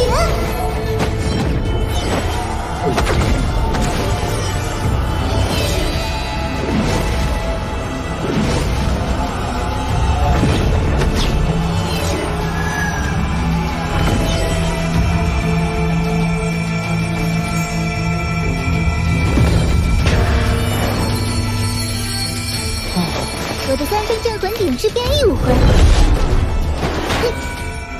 可攻击，可辅助，也可用于防御。那也跟控制无关。第二武魂，九凤来一香。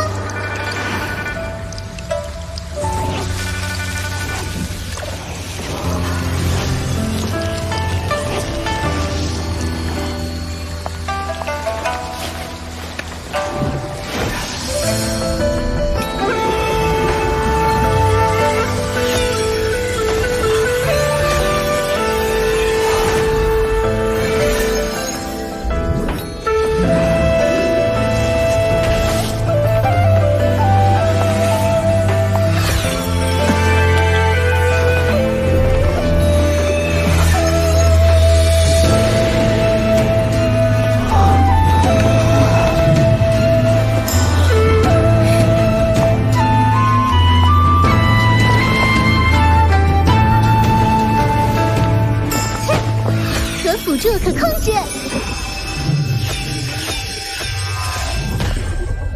好吧，控制系就控制系。但是我有言在先，新生考核对你们未来的修炼道路至关重要。一旦选错修炼道路，想要矫正就要多花数倍的力气。因此，我在这里给你们定下一个目标，达不成目标，就必须一直跟随我修炼。什么目标？新生考核夺冠。周老师，就算是拿到了冠军，我也愿意一直跟随您修炼。傻小子，你不觉得我很严厉吗？他们私下里叫我什么，我都清楚得很。你用不着哄我高兴。不是的，周老师，我真的愿意跟您一直学习下去，跟着您才能学到更多有用的东西。我观察过其他班的学员，他们的提升都没有咱们班的同学大。好了，你们回去休息吧，调整好状态。臭小子，别给我丢脸！是。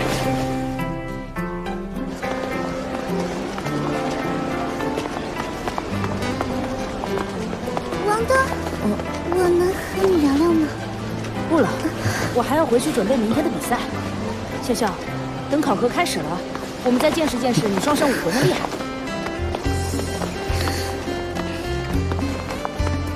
潇潇好像对你有好感。我们年纪还小，一切应该以学业为重，怎能有别的心思？霍雨浩，你心里真不健康。走吧，明天报名，正式考核估计后天才开始。今天先吃一顿烤鱼再说。再说一遍刚才那句。吃一顿烤鱼？再前面那句。正式考核后天开始。你说的对呀。什么？潇潇，等一下。考核很快就会开始，我们得抓紧所有时间熟悉队友，研究战术。走，我们去做一下赛前演练。啊，那烤鱼的事怎么说？演练完，我请你们两个一起吃。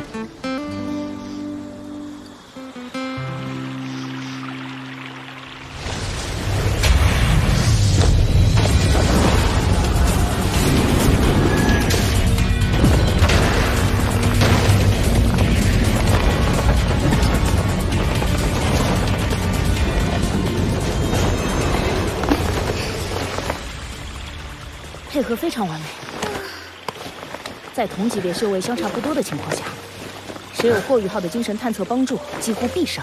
是啊，有班长的精神探测在，我在战斗中只需要简单的施展技能就行了。班长，你这技能真的很强大，和你配合的感觉棒极了。不能大意。考核中比我们级别高的团队也有不少，记住，我们的目标是冠军！原来你们在这儿啊，害我们好找。小师弟，明天就要开始新生考核了。我得到准确消息，上午报名，下午考核就会开始，你要做好准备。贝师兄，我们一定会努力通过考核的。小雨浩，为师也不能白吃你这么多烤鱼，给你点好东西，到时候能用得上。谢谢小雅老师。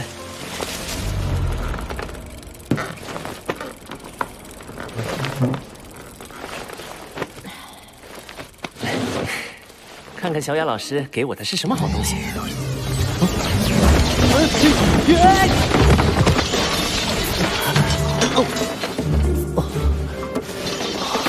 这么多，都赶上一个兵器库了。你这小雅老师明显是看不起我。有我在，哪还用得上你动手？不能大意，我们的目标可是冠军。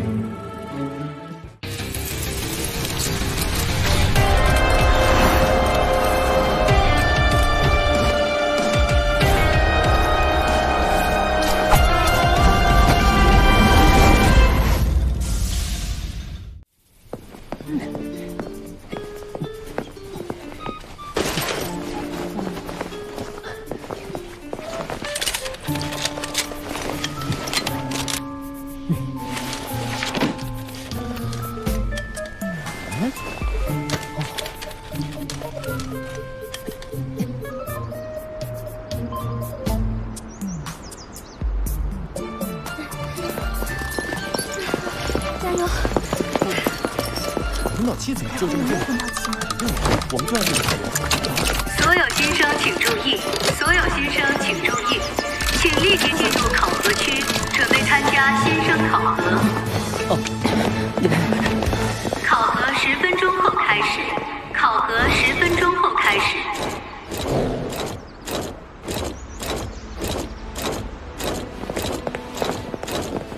各位学员好，我是你们接下来2天的考核老师。老师好。老师好。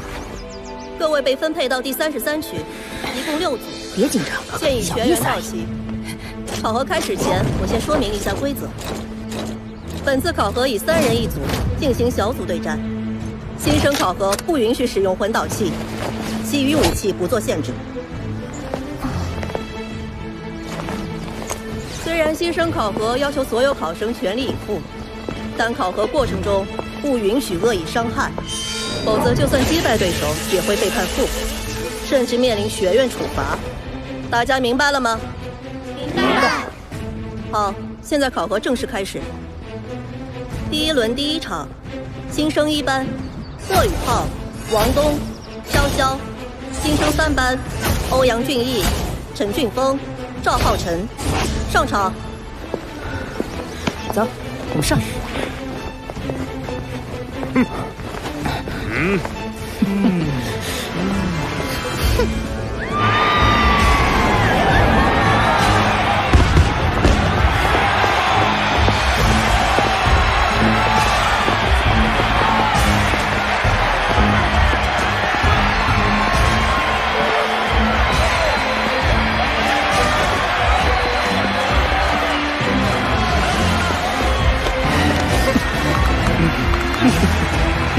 考核开始。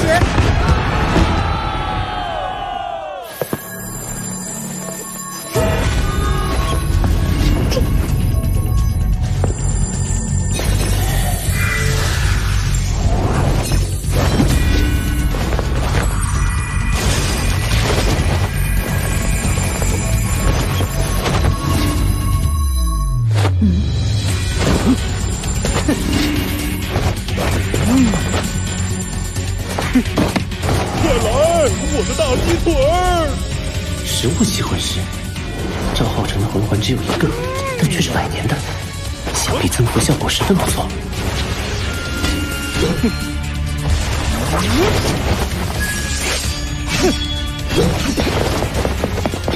好快，鸡腿的增幅是速度。不过，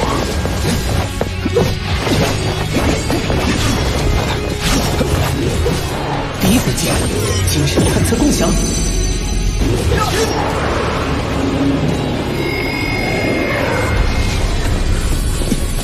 原来是这样。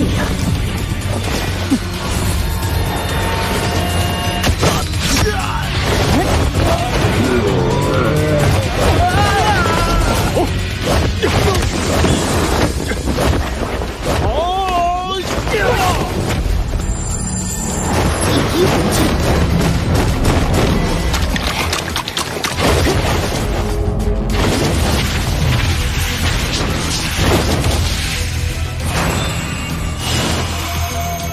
示意铡刀，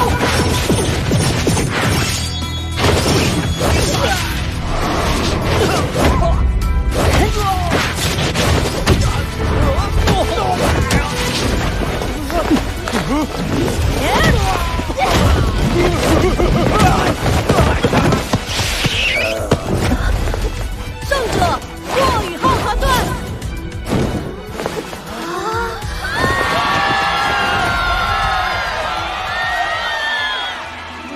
开得胜！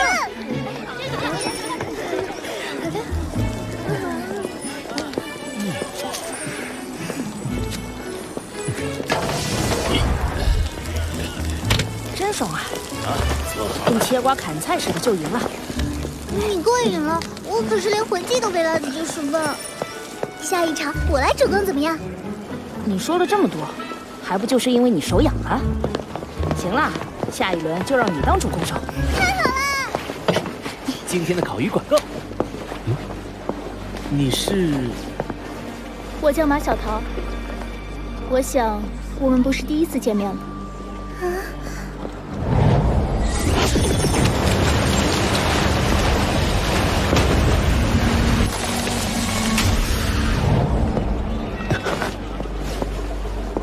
是他吗？你可以回避一下吗？你们俩跟我来。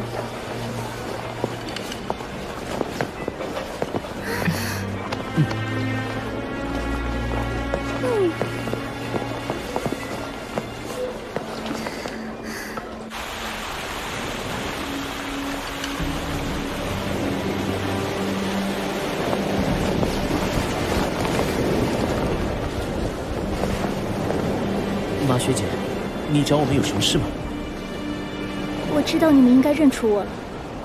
没错，我就是当初那个从内院跑出来，险些伤害到你们的学员。我有不得已的苦衷，在这里，我先向你们两个道歉了。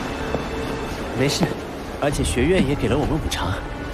可是，对我来说，这件事还没有过去啊。那天，应该有一名冰属性魂师阻止了我，所以我才没有伤害到你们。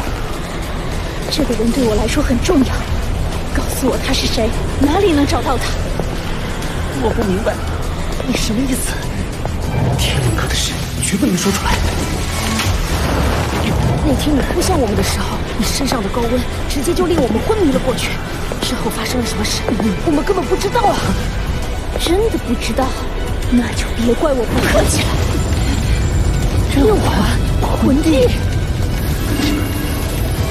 你们不知道，那我就逼他出来。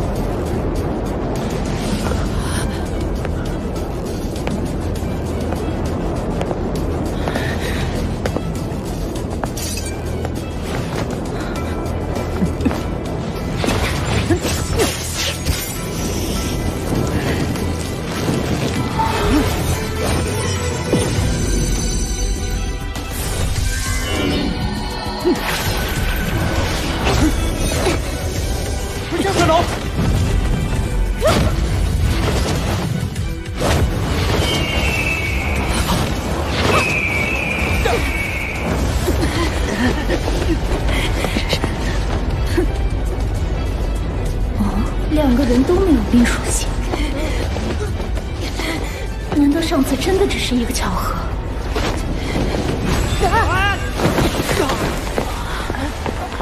既然与你们无关，那就算了。我知道你们不服气，不服气就好好修炼。要是以后你们能进入内院，我会给你们挑战的机会。这个疯女人！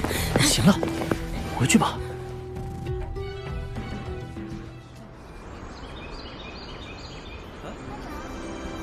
新生考核第6轮就要开始了，请各位考生尽快进入各个考核区。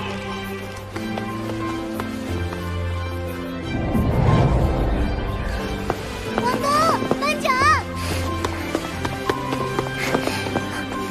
你们俩这是怎么了？都臭这张脸。昨天那位内院学姐没把你们怎么样吧？我们当然没有，就是找我们问点事儿。走，考核去。笑话，那么丢人的事。在之前5轮比赛中，霍雨浩团队获得了本区域最优秀的成绩，因此他们为本区域的种子队伍，将第一个进行比赛。33区第6轮第1场，新生1班霍雨浩团队，新生7班王楚天团队进行考核。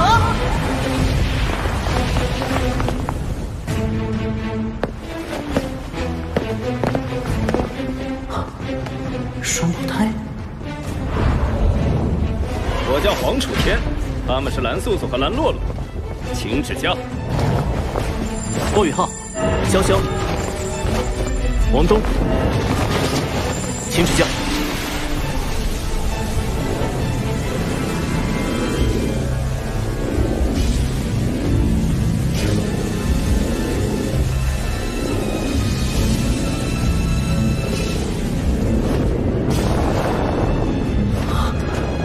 第一次遇到全部由2环大魂师组成的新生团队。哼！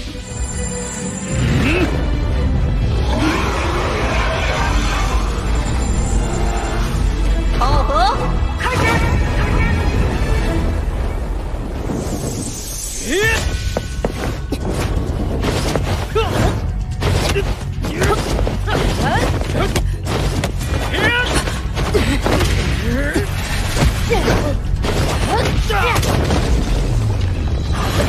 第1魂技，大力金刚拳。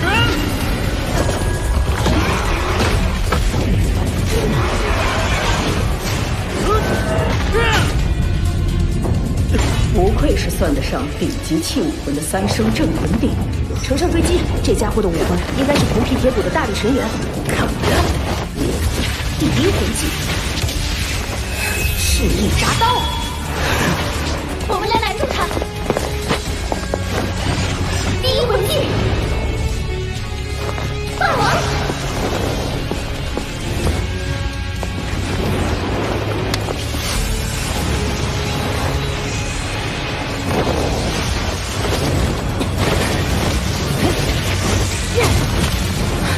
视线被遮住了。第1魂技，精神探测共享。当精神探测和精神共享同时使用时，就可以将我探测范围内任何事物细微的变化都反映在我所共享的魂师大脑中，从而辅助他们战斗。第2魂技，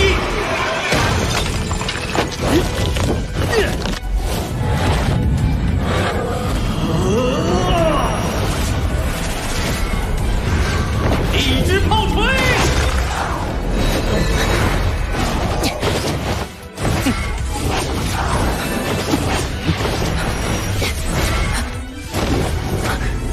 超出了我的精神探测共享范围，怎么办？我要集中精神，延长探测距离。糟了，精神共享消失，无法观察对手的行动了。60米，80米，94米，突破100米了。他2次闪开我的攻击，一定是有人在帮他。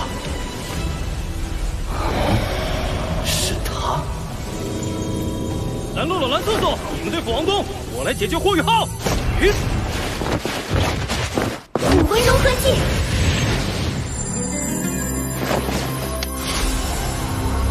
天王地王。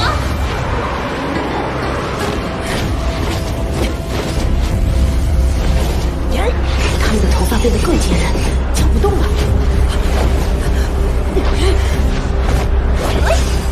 天哪！才2号魂师就拥有了武魂融合技，还想躲在旁边捣鬼？观影迷踪。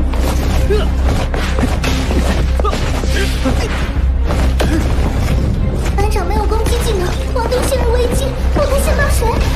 先生，先救王东。第1魂技，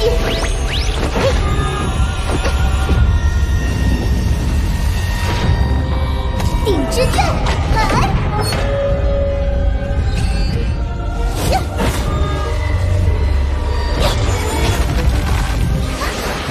3生镇魂鼎的顶之阵可以通过镇魂鼎发出震动来震晕甚至震伤范围内的敌人，但用来对抗蓝氏姐妹的武魂融合技，却等于一拳打在棉花上，有劲使不了。看来萧萧也脱不了天罗地网，我现在不能硬接黄楚天的攻击，得先想办法救王东。王东，开第2魂技。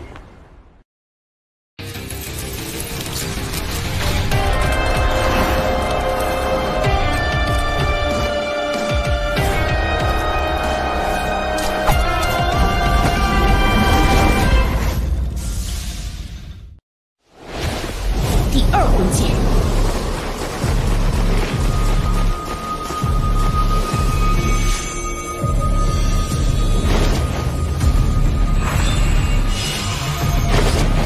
劫神之光，灵魂冲击。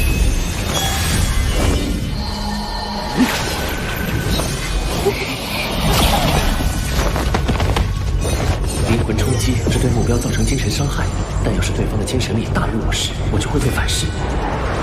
蓝氏姐妹的武魂融合技竟然被破掉，王东的实力还不足以破除武魂融合技，一定是霍雨浩出手。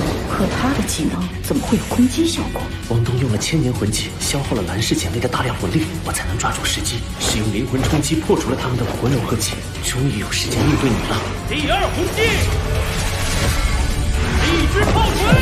第1魂技，精神干扰。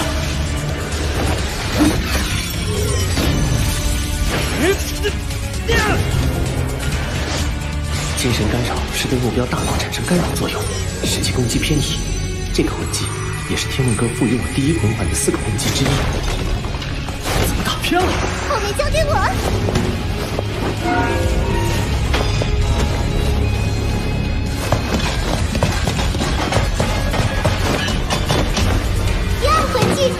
地制造，出局吧！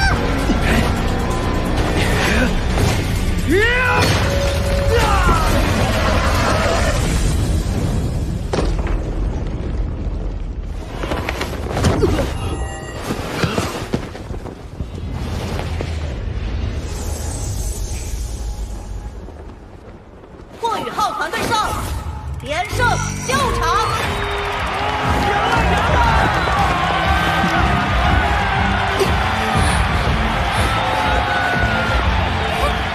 刚才谢谢你。先别说这些了，这场你消耗巨大，赶快恢复魂力吧。后面还有4场比赛呢，下一场交给我和潇潇。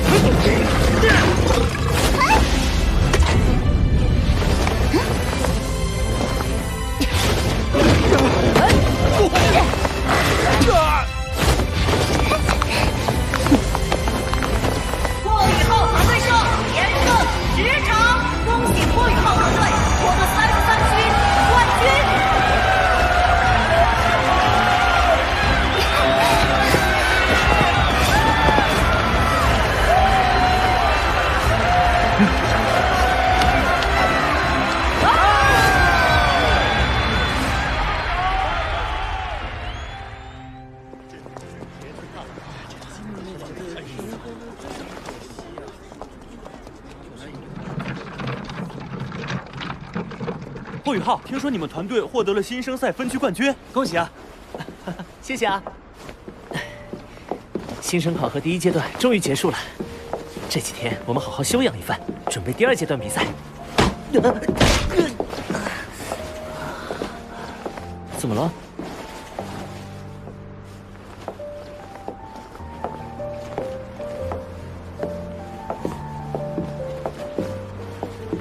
想什么呢？雨浩，我在想咱们今天的第1场比赛，我怎么想都觉得不对。我的第2魂技虽然是千年魂技，威力很强，但对方毕竟使用的是武魂融合技啊。那时候我能感觉到你将精神探测共享集中起来了，紧接着他们的魂技就溃散了。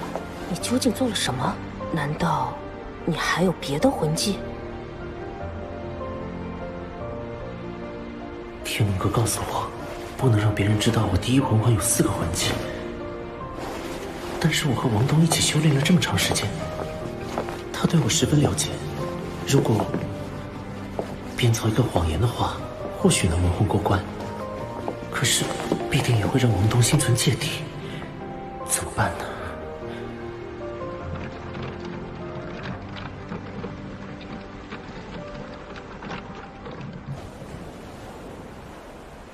你说什么？本体武魂？我听贝师兄说过，我的灵眸属于本体武魂。传说本体武魂有很多奇妙之处，我的灵眸就是修炼紫极魔瞳后产生了变异。啊？什么变异？当我的第1魂技精神探测共享凝视一个方向的时候，就能够将精神力集中于一点，冲撞过去，从而产生一定的精神冲击。你看你做的好事，居然能把辅助型魂技转化成攻击型的，虽然我也听说过一些本体武魂的传闻，但亲眼所见还是难以置信。也没那么神奇了。我的精神攻击其实很弱，蓝氏姐妹之所以中招，是因为你的千年魂技消耗了她们大量魂力，我又是偷袭，她们中招后没控制住武魂融合，遭到了反噬。他们的武魂融合技真的挺强的，只是魂力不足。要是我们也能有武魂融合技就好了。哪有这种好事？武魂融合要双方的武魂有极高的契合度才有可能出现。如果两人的武魂有很高的契合度，双方一相遇就会有所感应。咱们住在一起都3个月了，你有过和我契合的感觉吗？契合？我们可是兄弟。怎么了？她们是姐妹，我们是兄弟，当然可以契合。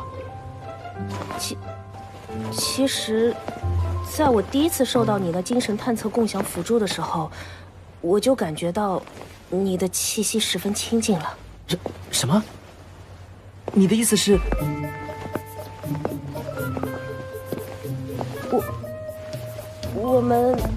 我们试着身体接触，让魂力在对方体内流转，看看会怎么样。那该怎么做？我们要抱在一起吗？想得美！握手就可以了。什么叫想得美？两个大男人有什么关系啊？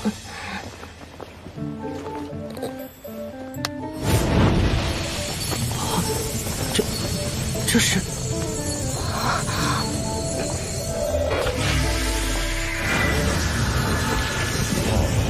哦，这小子运气这么好。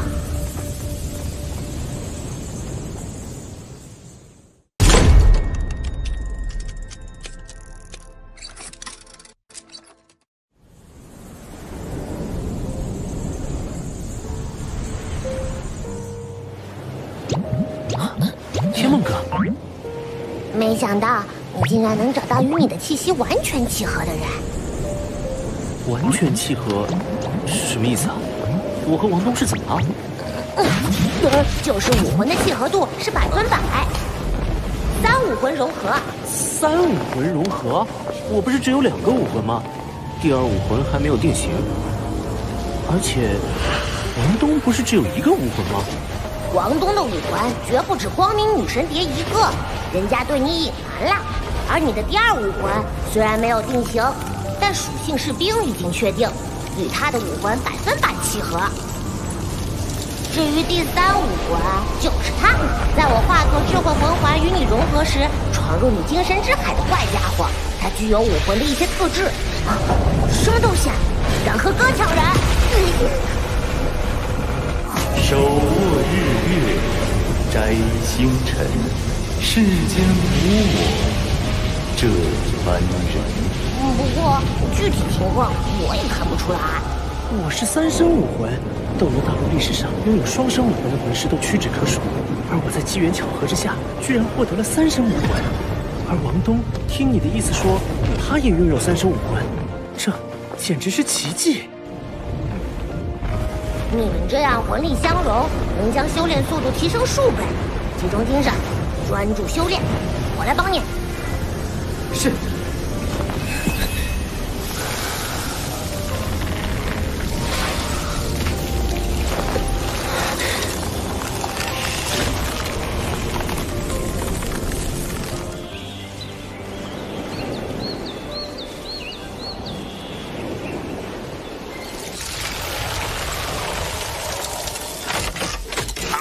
史莱克时间7点50分，该起床了。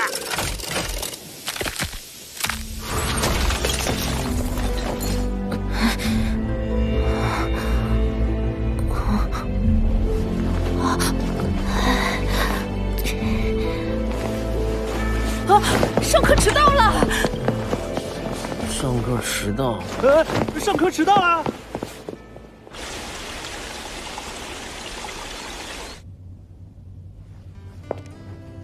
经过3天的时间，新生考核的第1阶段循环赛已全部结束。比赛结果已经统计出来了，我们一班22组参加考核的学员，全部通过了考核的第1阶段。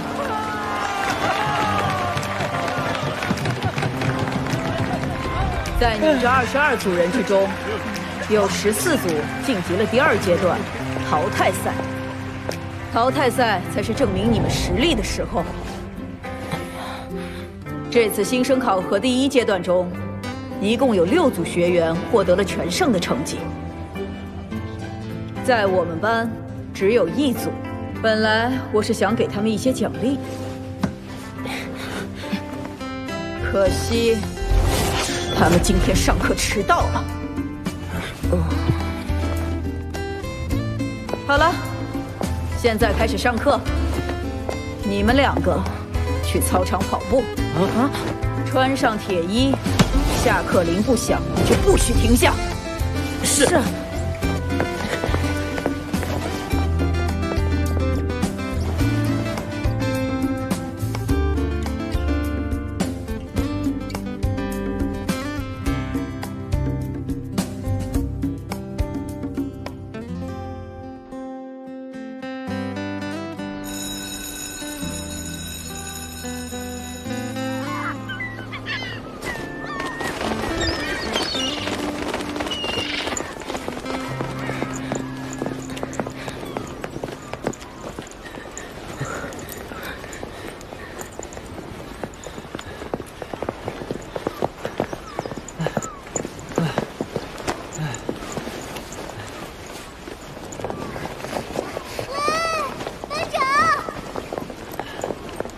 周老师后来还说了什么？老师给我们讲了一些淘汰赛对手的情况。现在看来，我们夺冠的难度挺大的。在其他5组循环赛全胜的队伍中，有3组都出现了3环魂尊。魂尊？就连周老师都不是太看好我们了。我看，我们只能把目标定在第4了。潇潇，我知道你的担忧，但魂师之间的战斗不是魂力等级的比拼，否则根本无需战斗，双方报出各自的等级就结束了。我们要相信自己，我们的目标不是第4，它永远只有一个——冠军。冠军！班长，明天淘汰赛见，你们千万别再迟到了。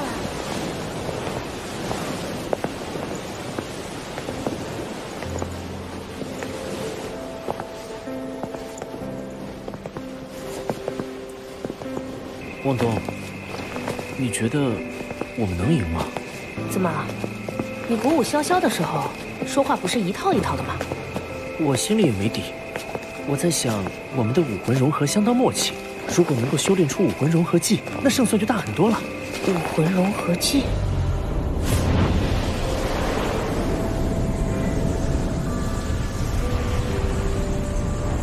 我觉得昨晚我们的魂力融合很顺利，那要不要再试试？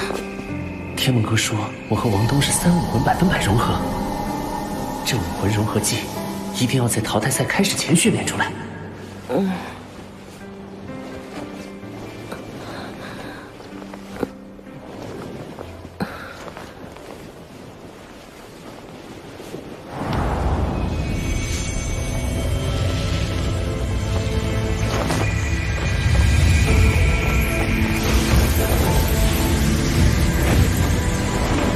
魂力融合比昨晚还要顺利，那武魂该怎么融合？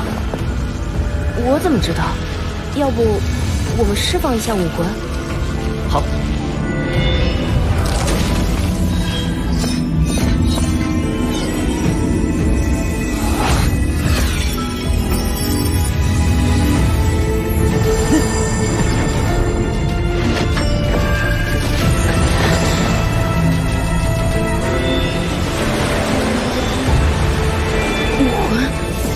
体化了，真的？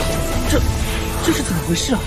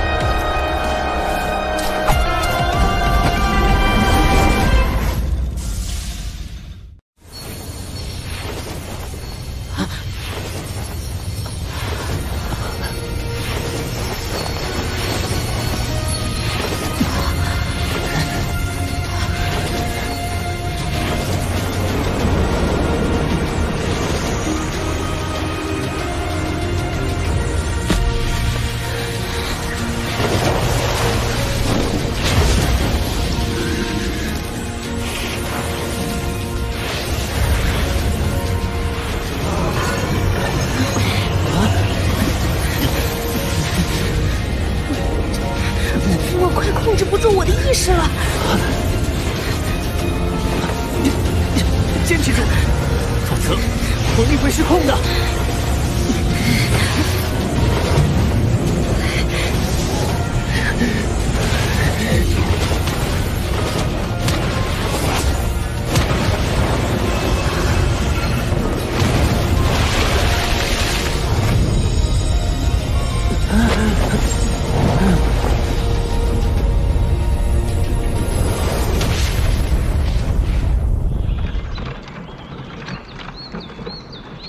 上课时间就要到了，同学们请尽快前往教室。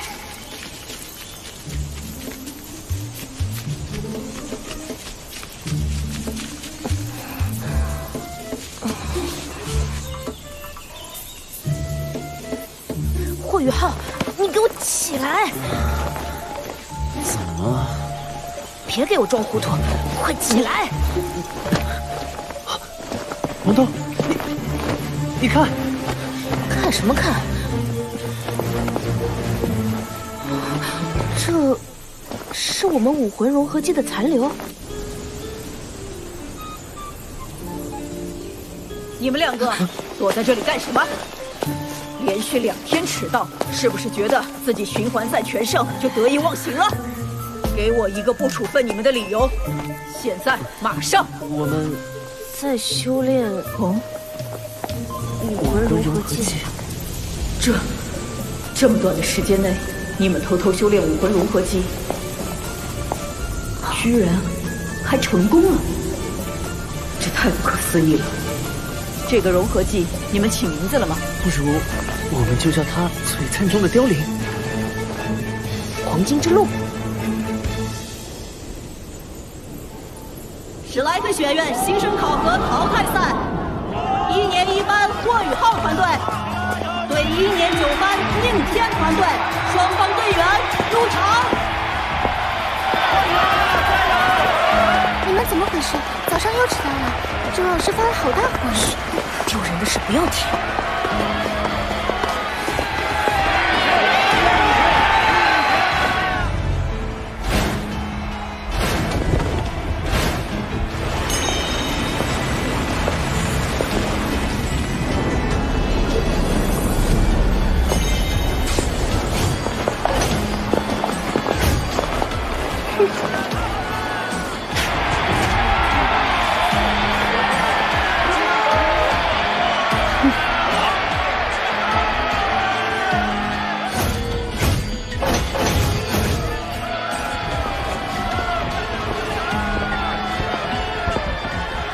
周老师啊，听说台上的这支队伍是你1班唯一的循环赛全胜的队伍呢，真可惜撞到了我们9班。木槿，你以为你的学生赢定了？那倒不至于，凡事无绝对。不过我听说过你的1班没有一个3环魂尊，这一战打赌吗？赌？你拿什么跟我赌？1块魂骨。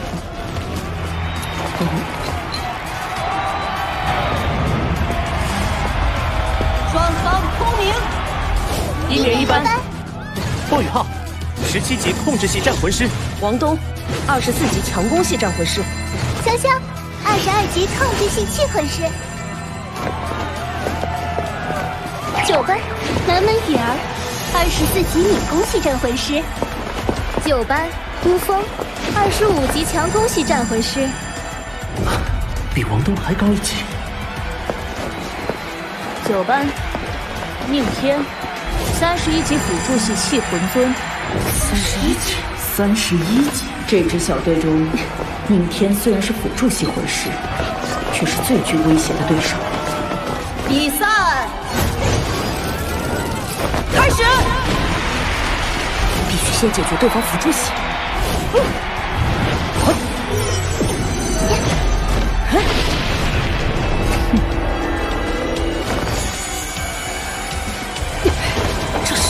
这个宁天出身不凡，斗罗大陆第1辅助系武魂，那个就是7宝琉璃塔。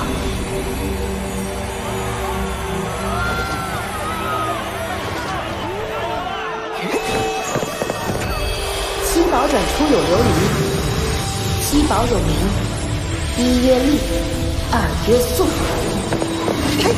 好强大的辅助系武魂，他们速度一下提升了40%。第一次遇到速度这么快的对手。第一魂技，飞鸿之刃。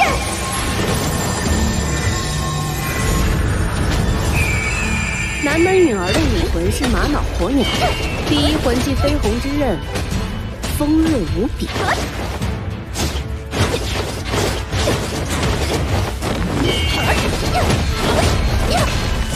好强的力量！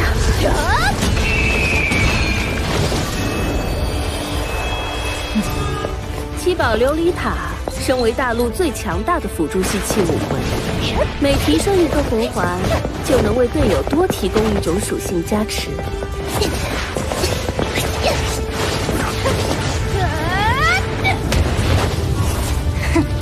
而且所有属性的辅助效果还会再提升10%。